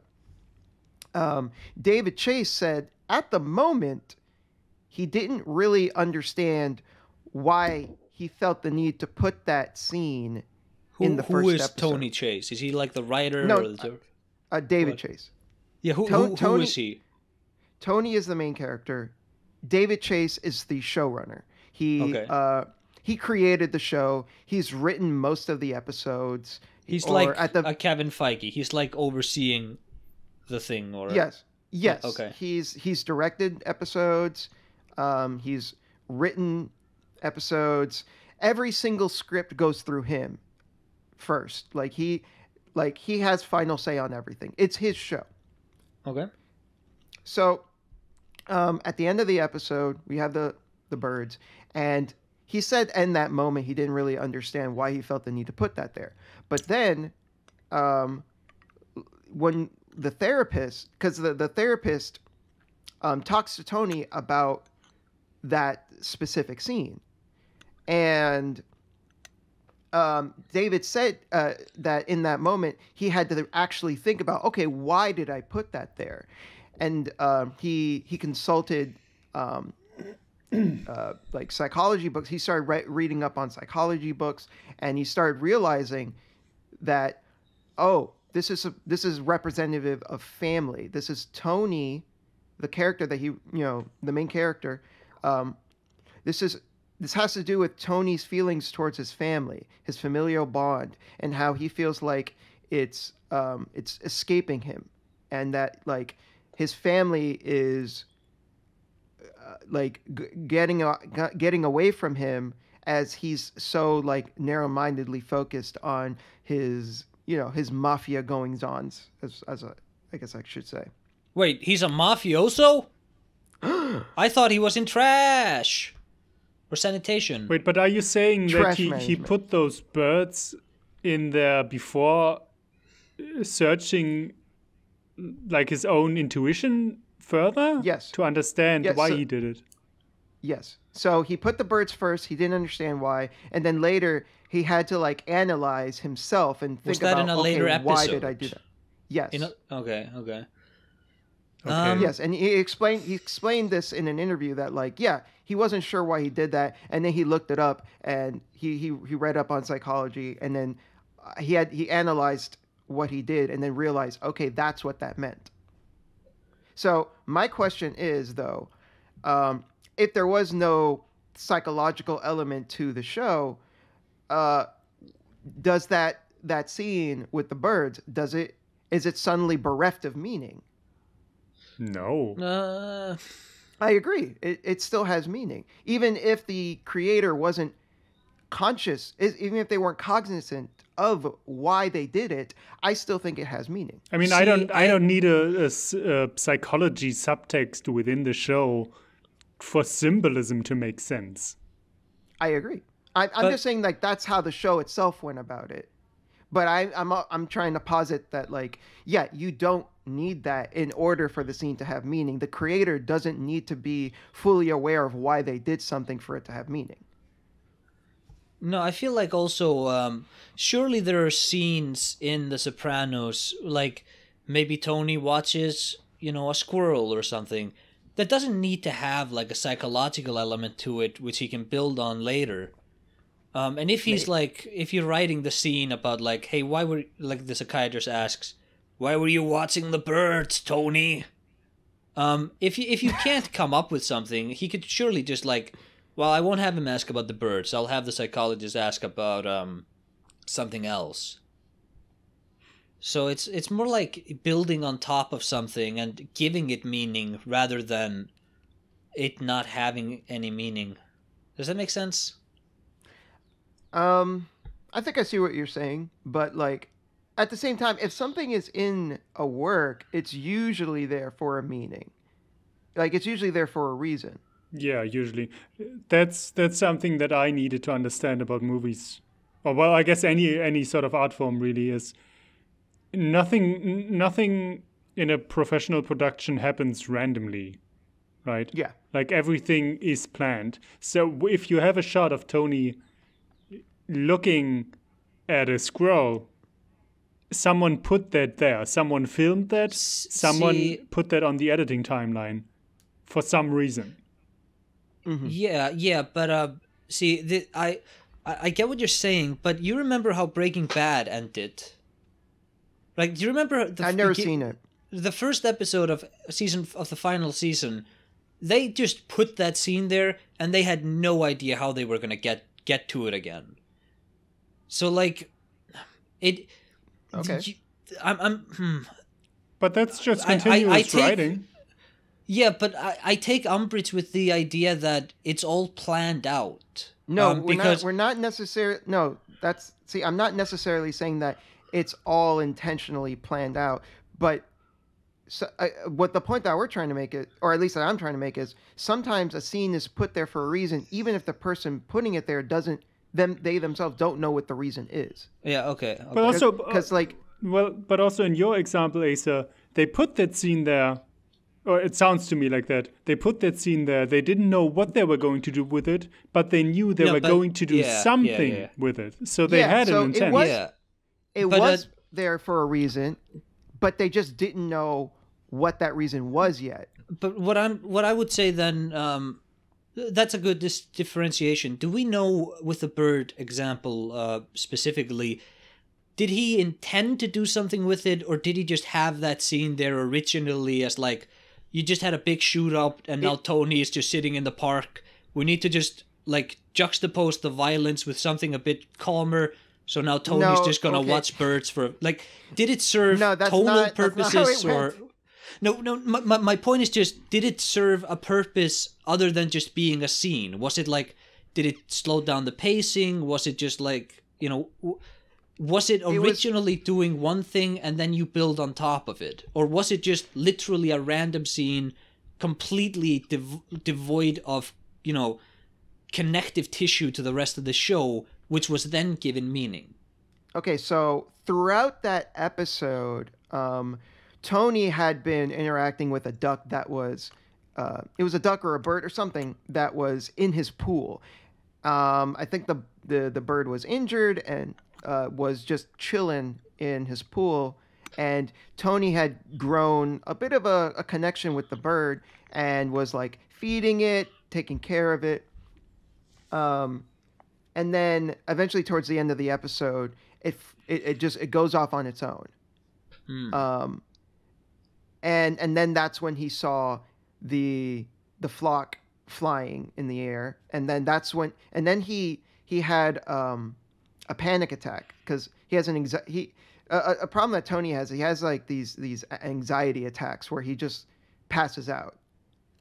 So technically that episode had been building up in some small way to that scene. But obviously, you wouldn't know what that scene is until you get to it. So it's not completely random, but like I've been saying, David Chase said that he wasn't fully cognizant of why he put that there, but he felt a compulsion. He felt like it fit, and he felt like he should put it there. He just wasn't fully aware why he felt that way. Sure, Yeah. but even if he just put that there, as Asa said, to have a break in the pacing, that's still intent. And then if you've worked with bird imagery in that episode before, then sure, have Tony watch a flock of birds. Yeah. I mean, it's been a while since I saw the first episode, so I'm like flip-flopping on like, was it a duck? Was it... my bad on that. But yeah, it wasn't like completely random. And what's actually really interesting is there's another episode called College, which is considered like one of the best Sopranos episodes, where after Tony kills some guy, he looks up in the sky and he sees another flock of birds flying. And I thought that was always really interesting, because a lot of that episode was Tony with his daughter. Tony and his daughter interacting with each other. They were opening up to each other. But then he found this guy who was a snitch, and he had to go out of his way to like take care of this problem. And then after he does so, sees the birds. So for me, I took that as like, okay, there's a connection here between like his job and his family. There's like a disconnect between the two, his family life and his mafia life. And I think that's represented in the birds in that scene as well, especially since, you know, how similar it looked to how it did in the first episode. Mm. Okay, I have another interesting... Oh, sorry, Asa. What? Yeah, well, I was just going to say, a work can speak through a person and say more than the person knew that they were trying to say. And that seems like that's what's happening here. Yeah, Bogan? Yeah. I have another interesting example, and I think you guys have seen that video too, of the director of Shazam talking about the realities of making a movie. Yeah. Where specifically at the end, he brings up an example where there's a scene where the kids and the family, like, they go outside and then they see something outside and they're like, no, actually, like, I think the main character is missing, and then everyone wants to go outside and help search, but then they're like, no, actually, we should get back inside, and only one character is going to go search. And he talks about, like, well, we actually did this because of scheduling issues, and the one, like, we didn't have whatever, like, there was one character who was very slow at getting dressed to go outside. And so then when they shot the outside shot, that character was missing. And they basically improvised that she was so slow because they didn't have her on the day where they shot the outside shots. So they just wrote that in, like, oh, she's actually too slow to getting dressed, and that's why she's not in those shots. It was a completely production issue why she wasn't there. But then he kind of mocks critics at the end, where they're like, well, actually, that character at the end of the film gets the superpower of super speed. And that is totally a mirror of how she was the slowest in getting dressed. Yeah, I remember, and he in that shot, he was like, oh, yeah, sure, totally. Yeah, that's totally what we're going for. And this is the interesting question, I guess, is the drawing the connection as a critic, is that invalidated by the authors saying, no, that's not what we were going for at all? I don't care what he says. So, yeah, it's... See, I think you can definitely read too much into a work. I don't know if you've ever been on the subreddit movie details. I think that's an example of people, they will take literally anything and draw any connection that they can. Where it's like, oh well, the first time they met, it was early in the morning to represent like the beginning of the day, but when they broke up, it was night to represent like it's like maybe it was just the fucking day. Maybe not everything needs to be resonant to some main theme. Yeah. And that seems like an example of that, where it's like, no, it's just how it happens that the character who was slow because of production issues got super speed. No, that's just, it's just random. The way for me, I see it more like, I think you can draw any conclusions that you want as long as they make sense. And obviously that's going to be on a very case-by-case basis. That's also from person to person. It's also very subjective. But like me personally, just hearing this thing with Shazam where like, oh, the little girl was too slow and then she got superpowers and that means something, that for me isn't super compelling. Even though I just said, oh, I don't care what the director says, and I don't, but at the same time, I don't find that read to be particularly interesting or compelling. Yeah, that's where I would maybe draw a distinction, because I would also say that is a little nice detail that someone would think they picked out of that movie. It's not really that impactful. If it was intended, it's like a nice little bit of foreshadowing. Okay. Sure. Yeah. And if then the author comes in and says, no, we weren't just going for that at all, then I guess that is invalidated. But at the same time, say, I don't know, someone reads something into a work where they feel some aspect of their life really mirrored. Like this character is going through whatever. There's a scene where they're going through a security control or something. And someone, I don't know, maybe a black person feels like it's way more threatening to go through a security control, and they have a special like experience with that sort of situation that is not intended to be in that scene, but the black person reads that into that scene. And and that, I don't know, I feel like that is more impactful, where there's so much now personal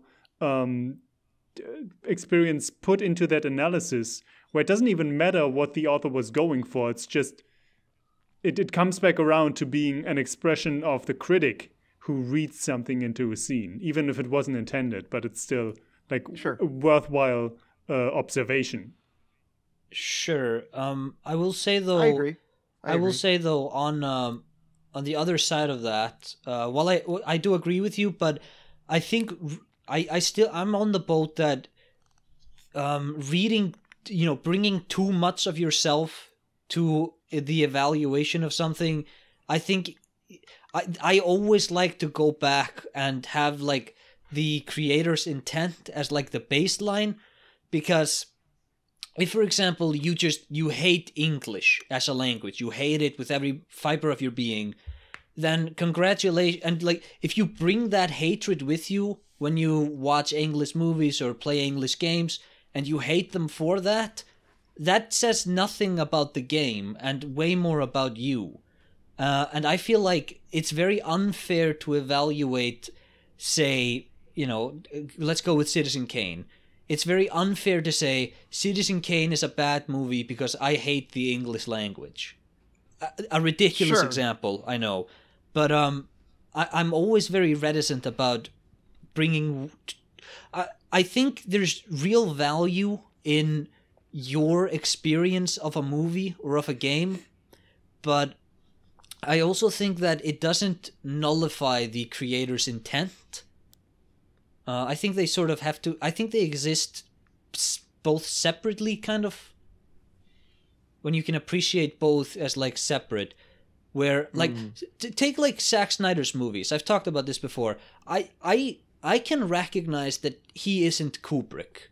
Like, I watch his movies, and I know, like... Don't worry. I don't think anyone in their right mind would be making that comparison. Or confusing them. A lot of like, if you read like the critical like appraisal of his movies, it's usually pretty damning on him, and I can look at those critiques and I can say, well, yeah, he has a really hard time with interpersonal relationships, they're very shallow. I can look at all those sort of standard baseline critiques of a movie, apply them to his works, and say, I understand why people say he's a bad filmmaker, but I can put that aside and say, there's just something about, I don't know, the ambience or whatever of his movies, which always kind of hooks me in. So, like, I really enjoyed Batman v Superman, just on a personal level, even though I can put on my other hat and say, well, obviously there's a lot of problems with how this movie is, assembled. So that's kind of the other side of it. I mean, yeah, I feel like that's a separate topic of like, yeah, what you like and dislike versus what you think makes something good or bad, which true. That's a totally different thing. So I was thinking about so I want to kind of bring it back a little bit to the psychology angle. So I'm going to create this scenario. So let's say you have an author and he writes a book where the main character gets bullied, and that's like the main point of the book.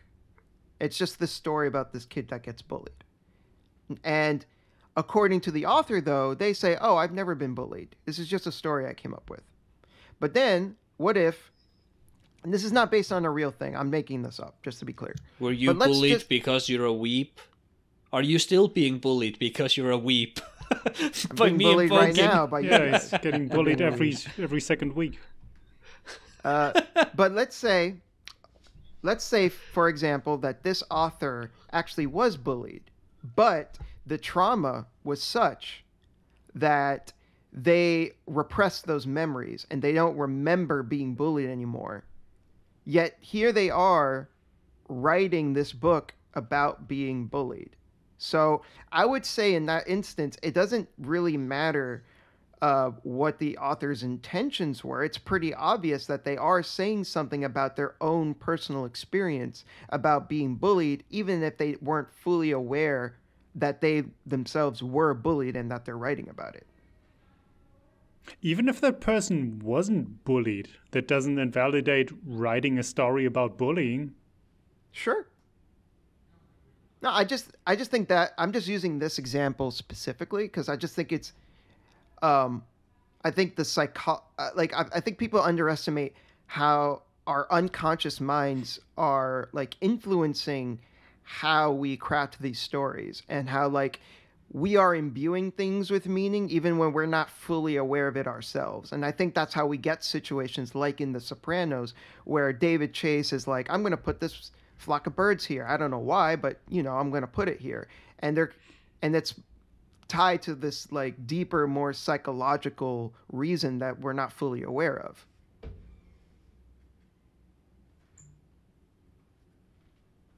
Any thoughts on that?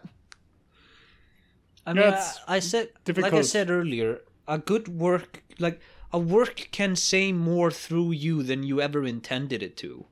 Yes, you said that earlier, which I think is correct. Yeah, but it's difficult to assess this if it's really subconsciously happening. Yeah, see, that specific example, because like I don't know, like. That doesn't explicitly deal with the intent of the author. Like, they didn't intend to talk about bullying, I suppose, but I don't know. They maybe, like, they still did. I feel like authorial intent, the question should... I don't know if authorial intent matters in that case because they didn't intend to talk about it. I think authorial intent maybe matters more when there clearly is intentions on their part. Okay. Well, another example I have, this is actually a real example. I'm sure you guys know who Cliffy B is. Didn't he you guys do know Cliffy B, right? He made Lawbreakers. He did. He also made Gears of War. Ugh. Oh, Cliff Burton. Is that his name? Cliff Blazinski, isn't it? Blazinski? Yes. Oh. Yes. So, when I was reading the book Blood, Sweat, and Pixels, apparently, it's been a while since I read that book, but if I got this right, when Cliffy B was a kid, he is a really big fan of the game Blaster Master. And I think around that time, he was dealing with some family issues. I think maybe his parents were getting divorced, something like that. Don't quote me on that. I'm not 100% on that. But I think he was dealing with some domestic problems, some problems with his family at the time. And his way to cope was Blaster Master. And apparently when he was making Gears of War, he unwittingly wanted the graphics designers to make the tanks look exactly like the tank from Blaster Master. Totally unintentional on his part. He didn't realize it until it was pointed out to him, and then he was like, "Holy shit, this is the Blaster Master tank," and he just totally didn't realize it. So I think that's interesting. I think that, and I think again I think it questions what we think about when we think about authorial intent, and like, our unconscious minds are like working in weird ways, and they're manifesting in ways that we don't really understand. And again, like what Acer said before, our works tend to say things about us in ways that we don't intend, and it's. I just think it's really interesting. Sure. I mean, remember when, like a couple of days ago, when I wrote in our Discord, like, if I was a writer, I wanted to write a villain who doesn't say anything and then at the end comes out as somewhat relatable and rational. And then as I was typing it, I was like as I kept going on in my head, I was like, oh, wait, I guess I'm just writing Letho from The Witcher 2. Because I really liked that villain. And it's, of course, that influenced me. And that just, I watched another villain in another game. And I was like, I wish this, subconsciously, I guess, I wish this was more like Letho from The Witcher 2. I think, so if we look at, like, Discord or making movies, if we just look at it as very abstracted forms of communication, like you speak with the frames of a movie, you speak through a video game, you can speak with music. I think speaking is a very important part of thinking, because sentences, like for me, I don't think of a sentence and then just start talking about it. I have like a vague instinct for where I want my my thoughts to go and what I want to say, but I find that in the speaking of it is how I make it. So like when I write a video, for example, when I'm writing a script, I'll have a note that says talk about the item degradation. This is like Shadow Tower, and I'll just start typing, and I don't have a full sentence in my head when I begin typing. I just begin talking, and it's like speaking. It comes out as an extension of the original thought, and just as much thinking goes into the saying as saying goes into it, if that makes sense. No, and yeah, I relate to what you're saying, yeah. Yeah, and I think that goes to with the birds in The Sopranos, which is like you are saying something, you may not understand fully what you're saying, but you do on some level. You know what, like you put that in there because you understood that you needed to say something, and you understood what you like. There is some part of you that is trying to say this, and then you say it, and then you think back on it, and then you go, oh, I get what I was saying. Yeah, I mean, and then maybe as you're typing it out, you realize, oh, I guess this doesn't make as much sense, or maybe this aspect I wanted to talk about doesn't even matter. Like that's how I write my scripts and my arguments too. Often is I have a basic idea of what I want to express, and then I just start typing, and I'm just figuring out the way to get to the conclusion where I already am. But it's just adding more and more steps of explanation until I'm satisfied that this is all the information that the viewer basically needs to follow me. And that, of course, is me also realizing that thought in greater detail than I already had. Yeah. So, and I do think it's prudent to point out though that like for us, our creative process is not the same as making a movie. It's not the same as making a game, or at least most games, because we are fully in control of what we create. We are, the writers, and we it's not a collaborative effort, right?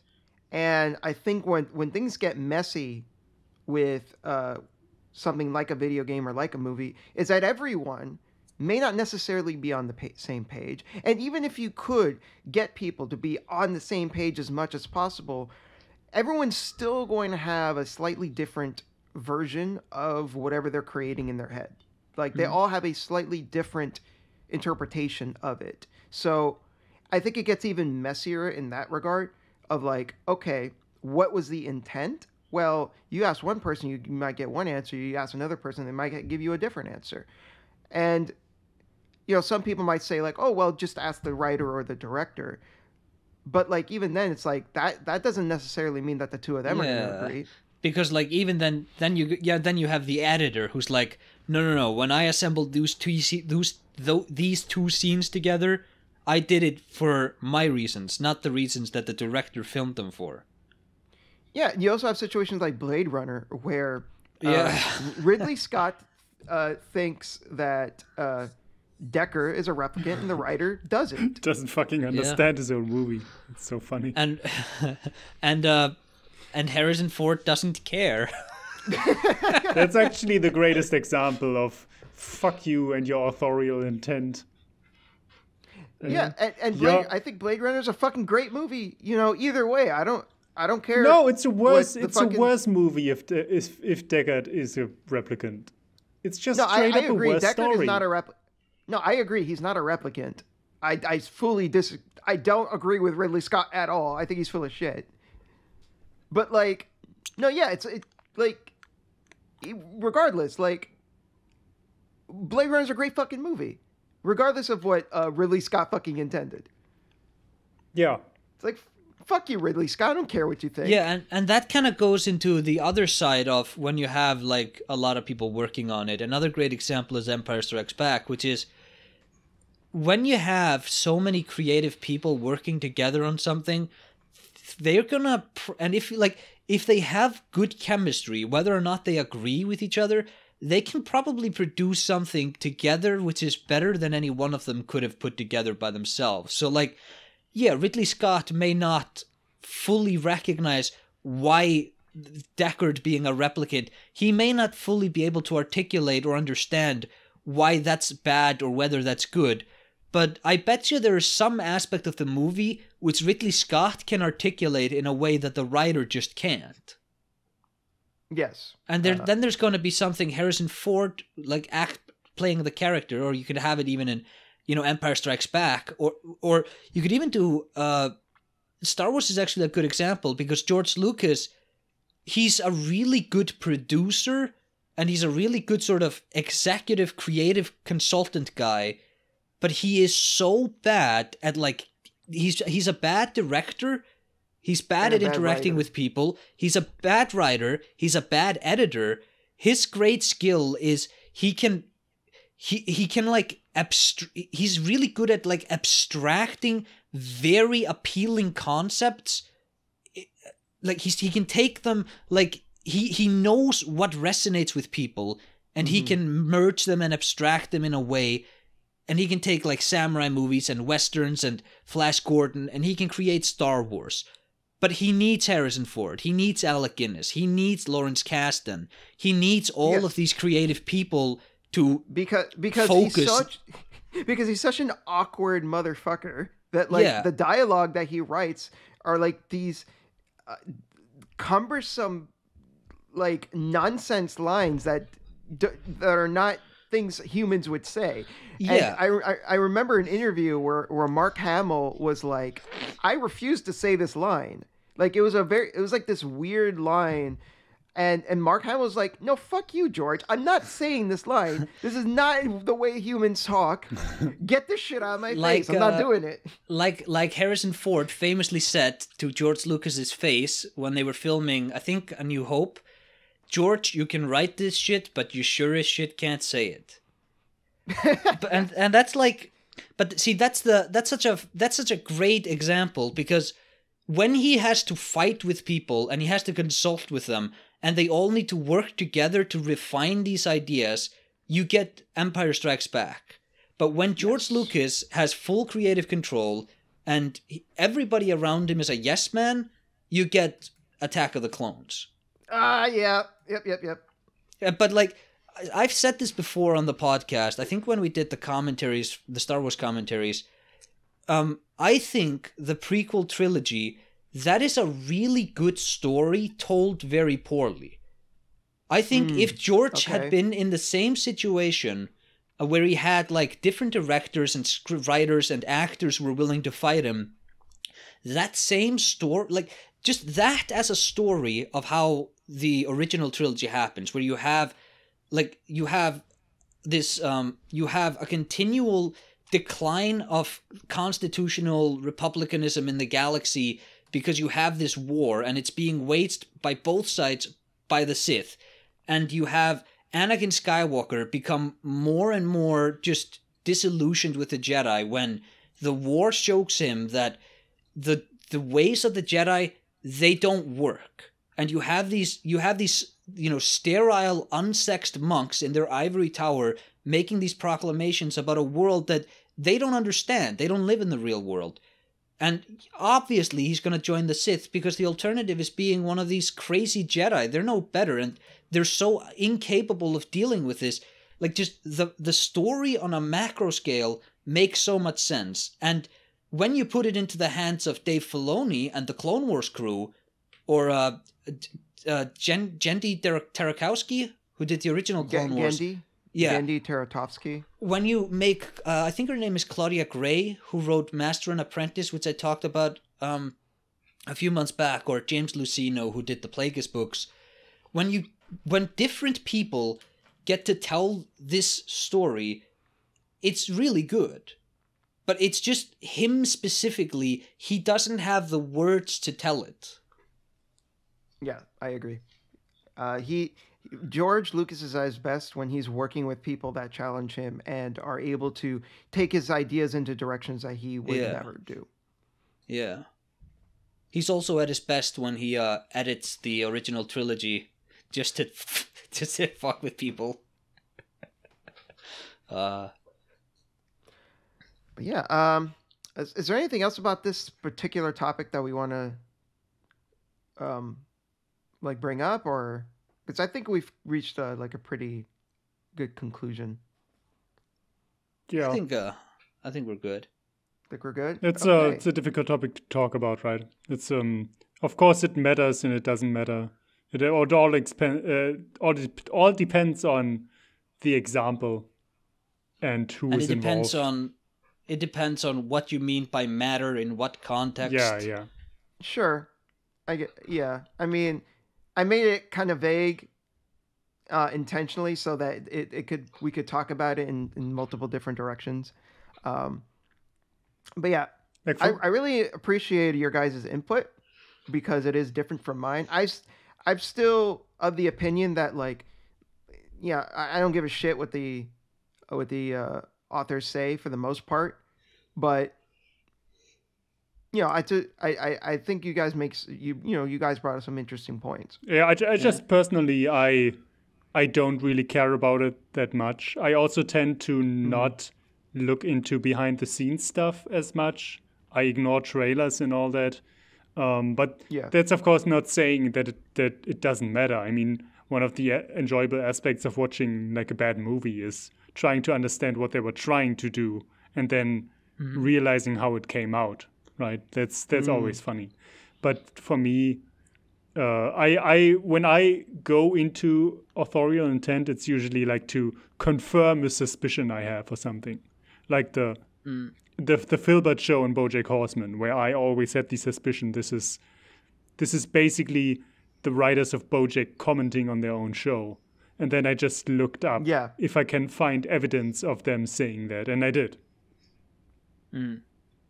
Yeah, I got that vibe as well when I was watching. It's like, oh yeah, this is the creators commenting on their own show. Yeah.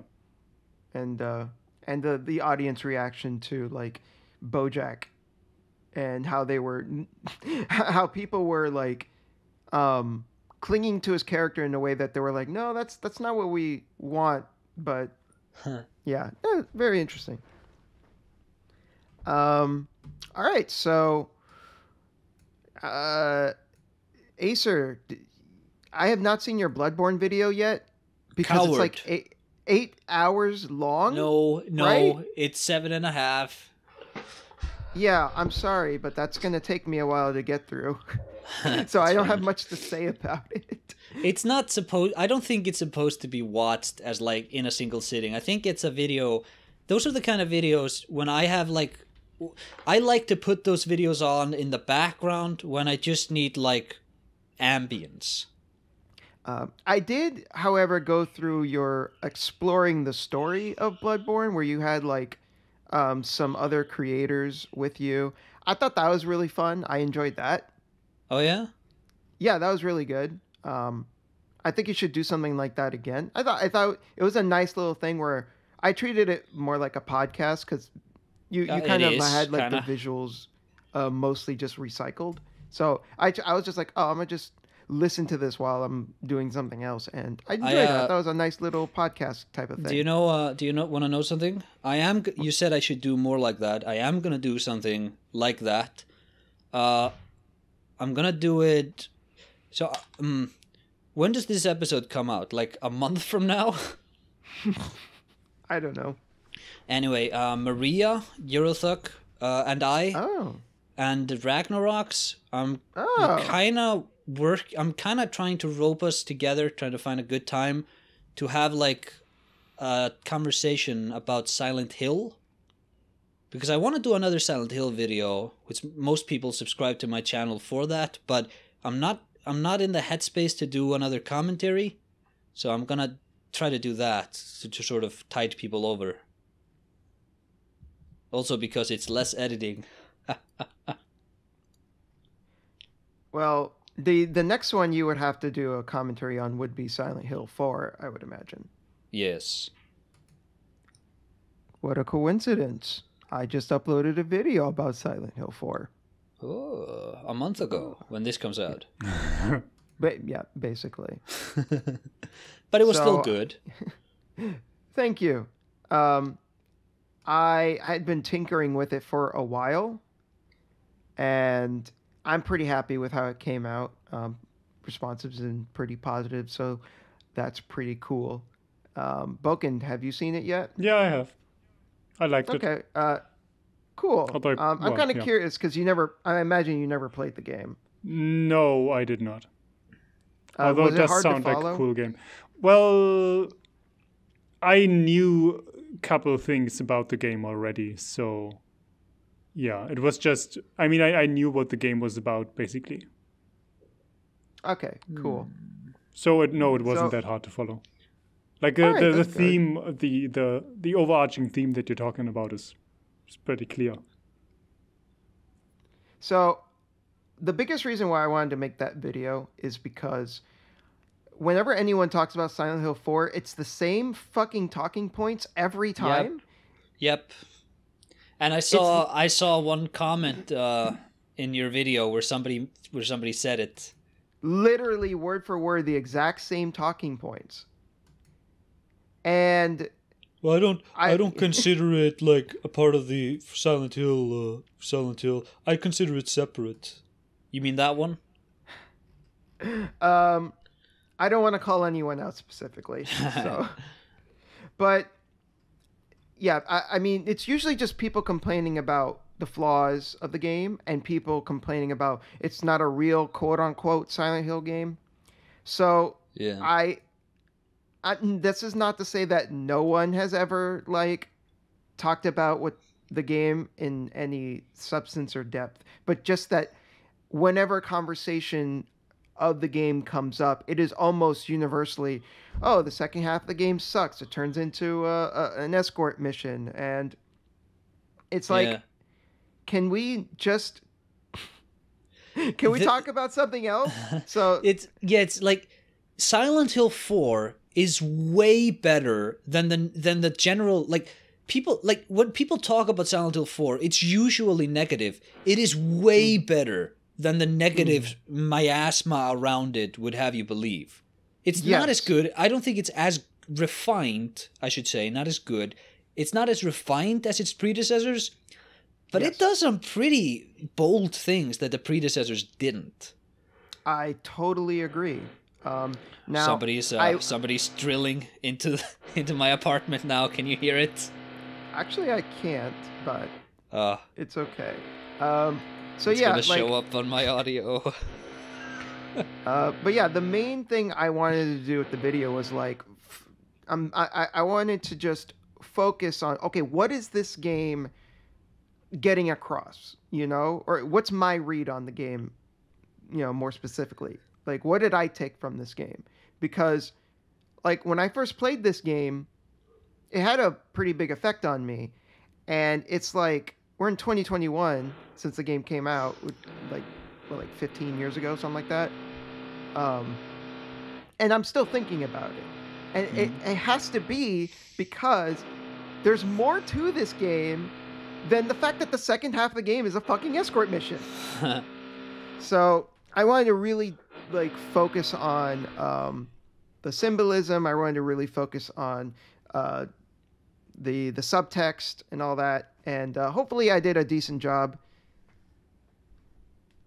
Because, man, I'm just, sick and tired of the same shit over and over again. Yeah.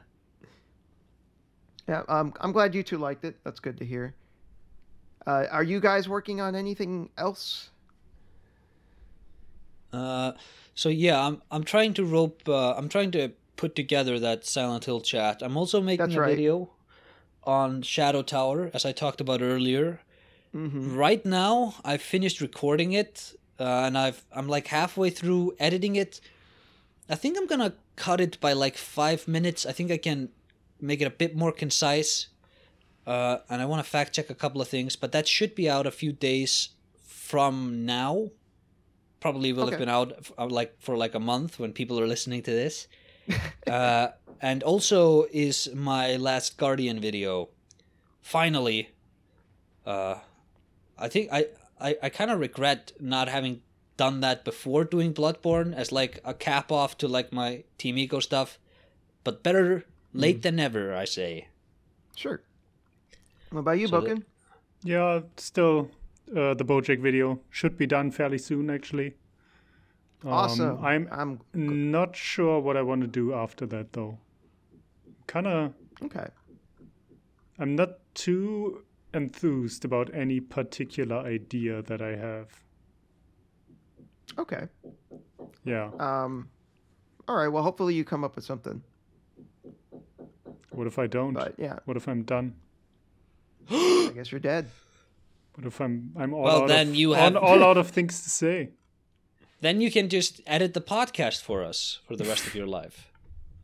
You can always do that.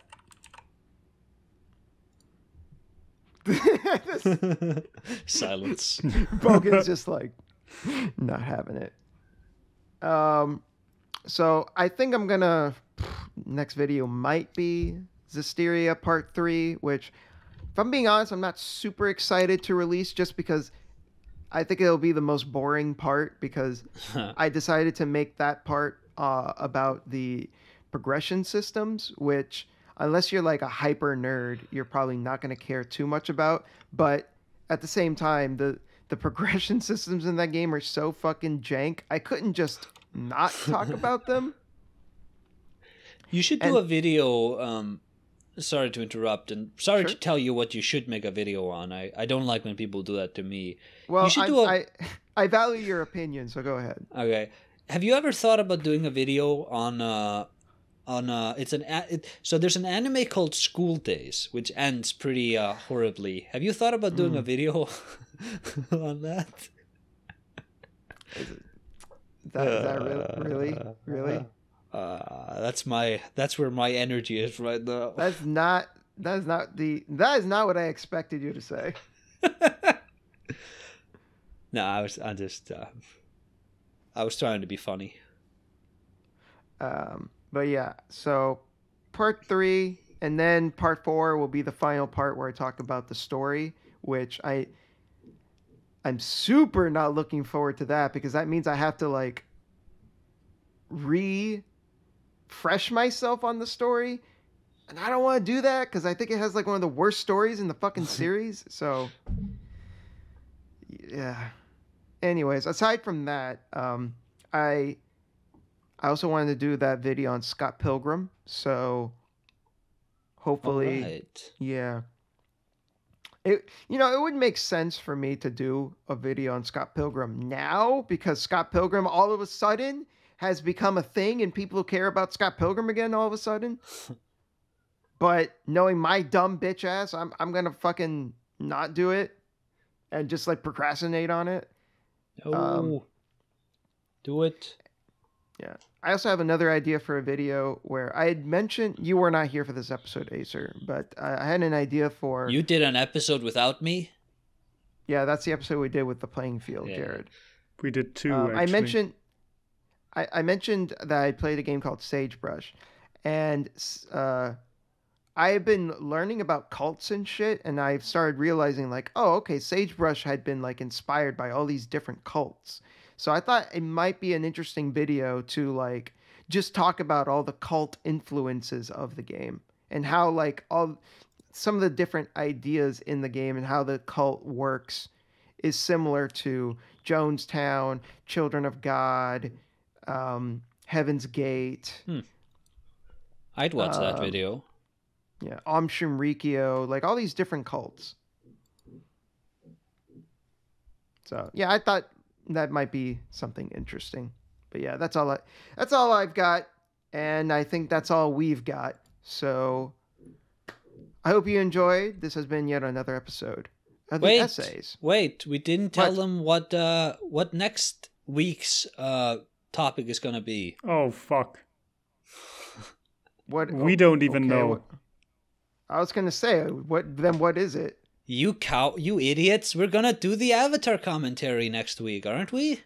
I guess. Okay, maybe. I guess that might be the next episode. Yes, but sure. That's not. You have to make a recommendation. I said Yu-Gi-Oh! Season 0. I guess. Okay, I guess we're doing Yu-Gi-Oh! Season 0 as well. Is that really? You said that's not a good choice. No, I said that's not a good choice in that I hadn't watched it. Didn't I? Yeah. Anyway, I talked to my friend about it and he was like, no, it's just an adaptation of the manga. And if that's the case, I think it's a good choice. Well, good enough for me. Okay. I guess we're going to be doing Yu-Gi-Oh! Season 0. Cool beans. You fools. That means... You know what that means. What does it mean? It means we're also going to watch Darling in the Franxx. Wait, really? Yeah, that's the agreement. Well, maybe not that. Maybe I find another horrible show to torture you guys with. See, Daniel... But that is the agreement. Daniel, here's the thing. I made an agreement with Boken that he agrees to Yu-Gi-Oh! I'll agree to whatever crap he agrees to. I am telling you now... I will break my contract with Boken if you say yes to Yu-Gi-Oh! But Daniel, you get nothing in exchange except not having to watch Darling in the Franxx. I mean, I kind of want to watch Darling in the Franxx out of morbid curiosity. I'm joking. Bogan and we've had this deal for way too long to start breaking it now. Yeah. I mean, at this point, I'm kind of like, I want to see what kind of a trash fire it is, so. Yeah. Okay. That's going to be fun in quotation marks. God damn it. It's been 3 hours. End the episode, Daniel. Yeah. Goodbye, everyone.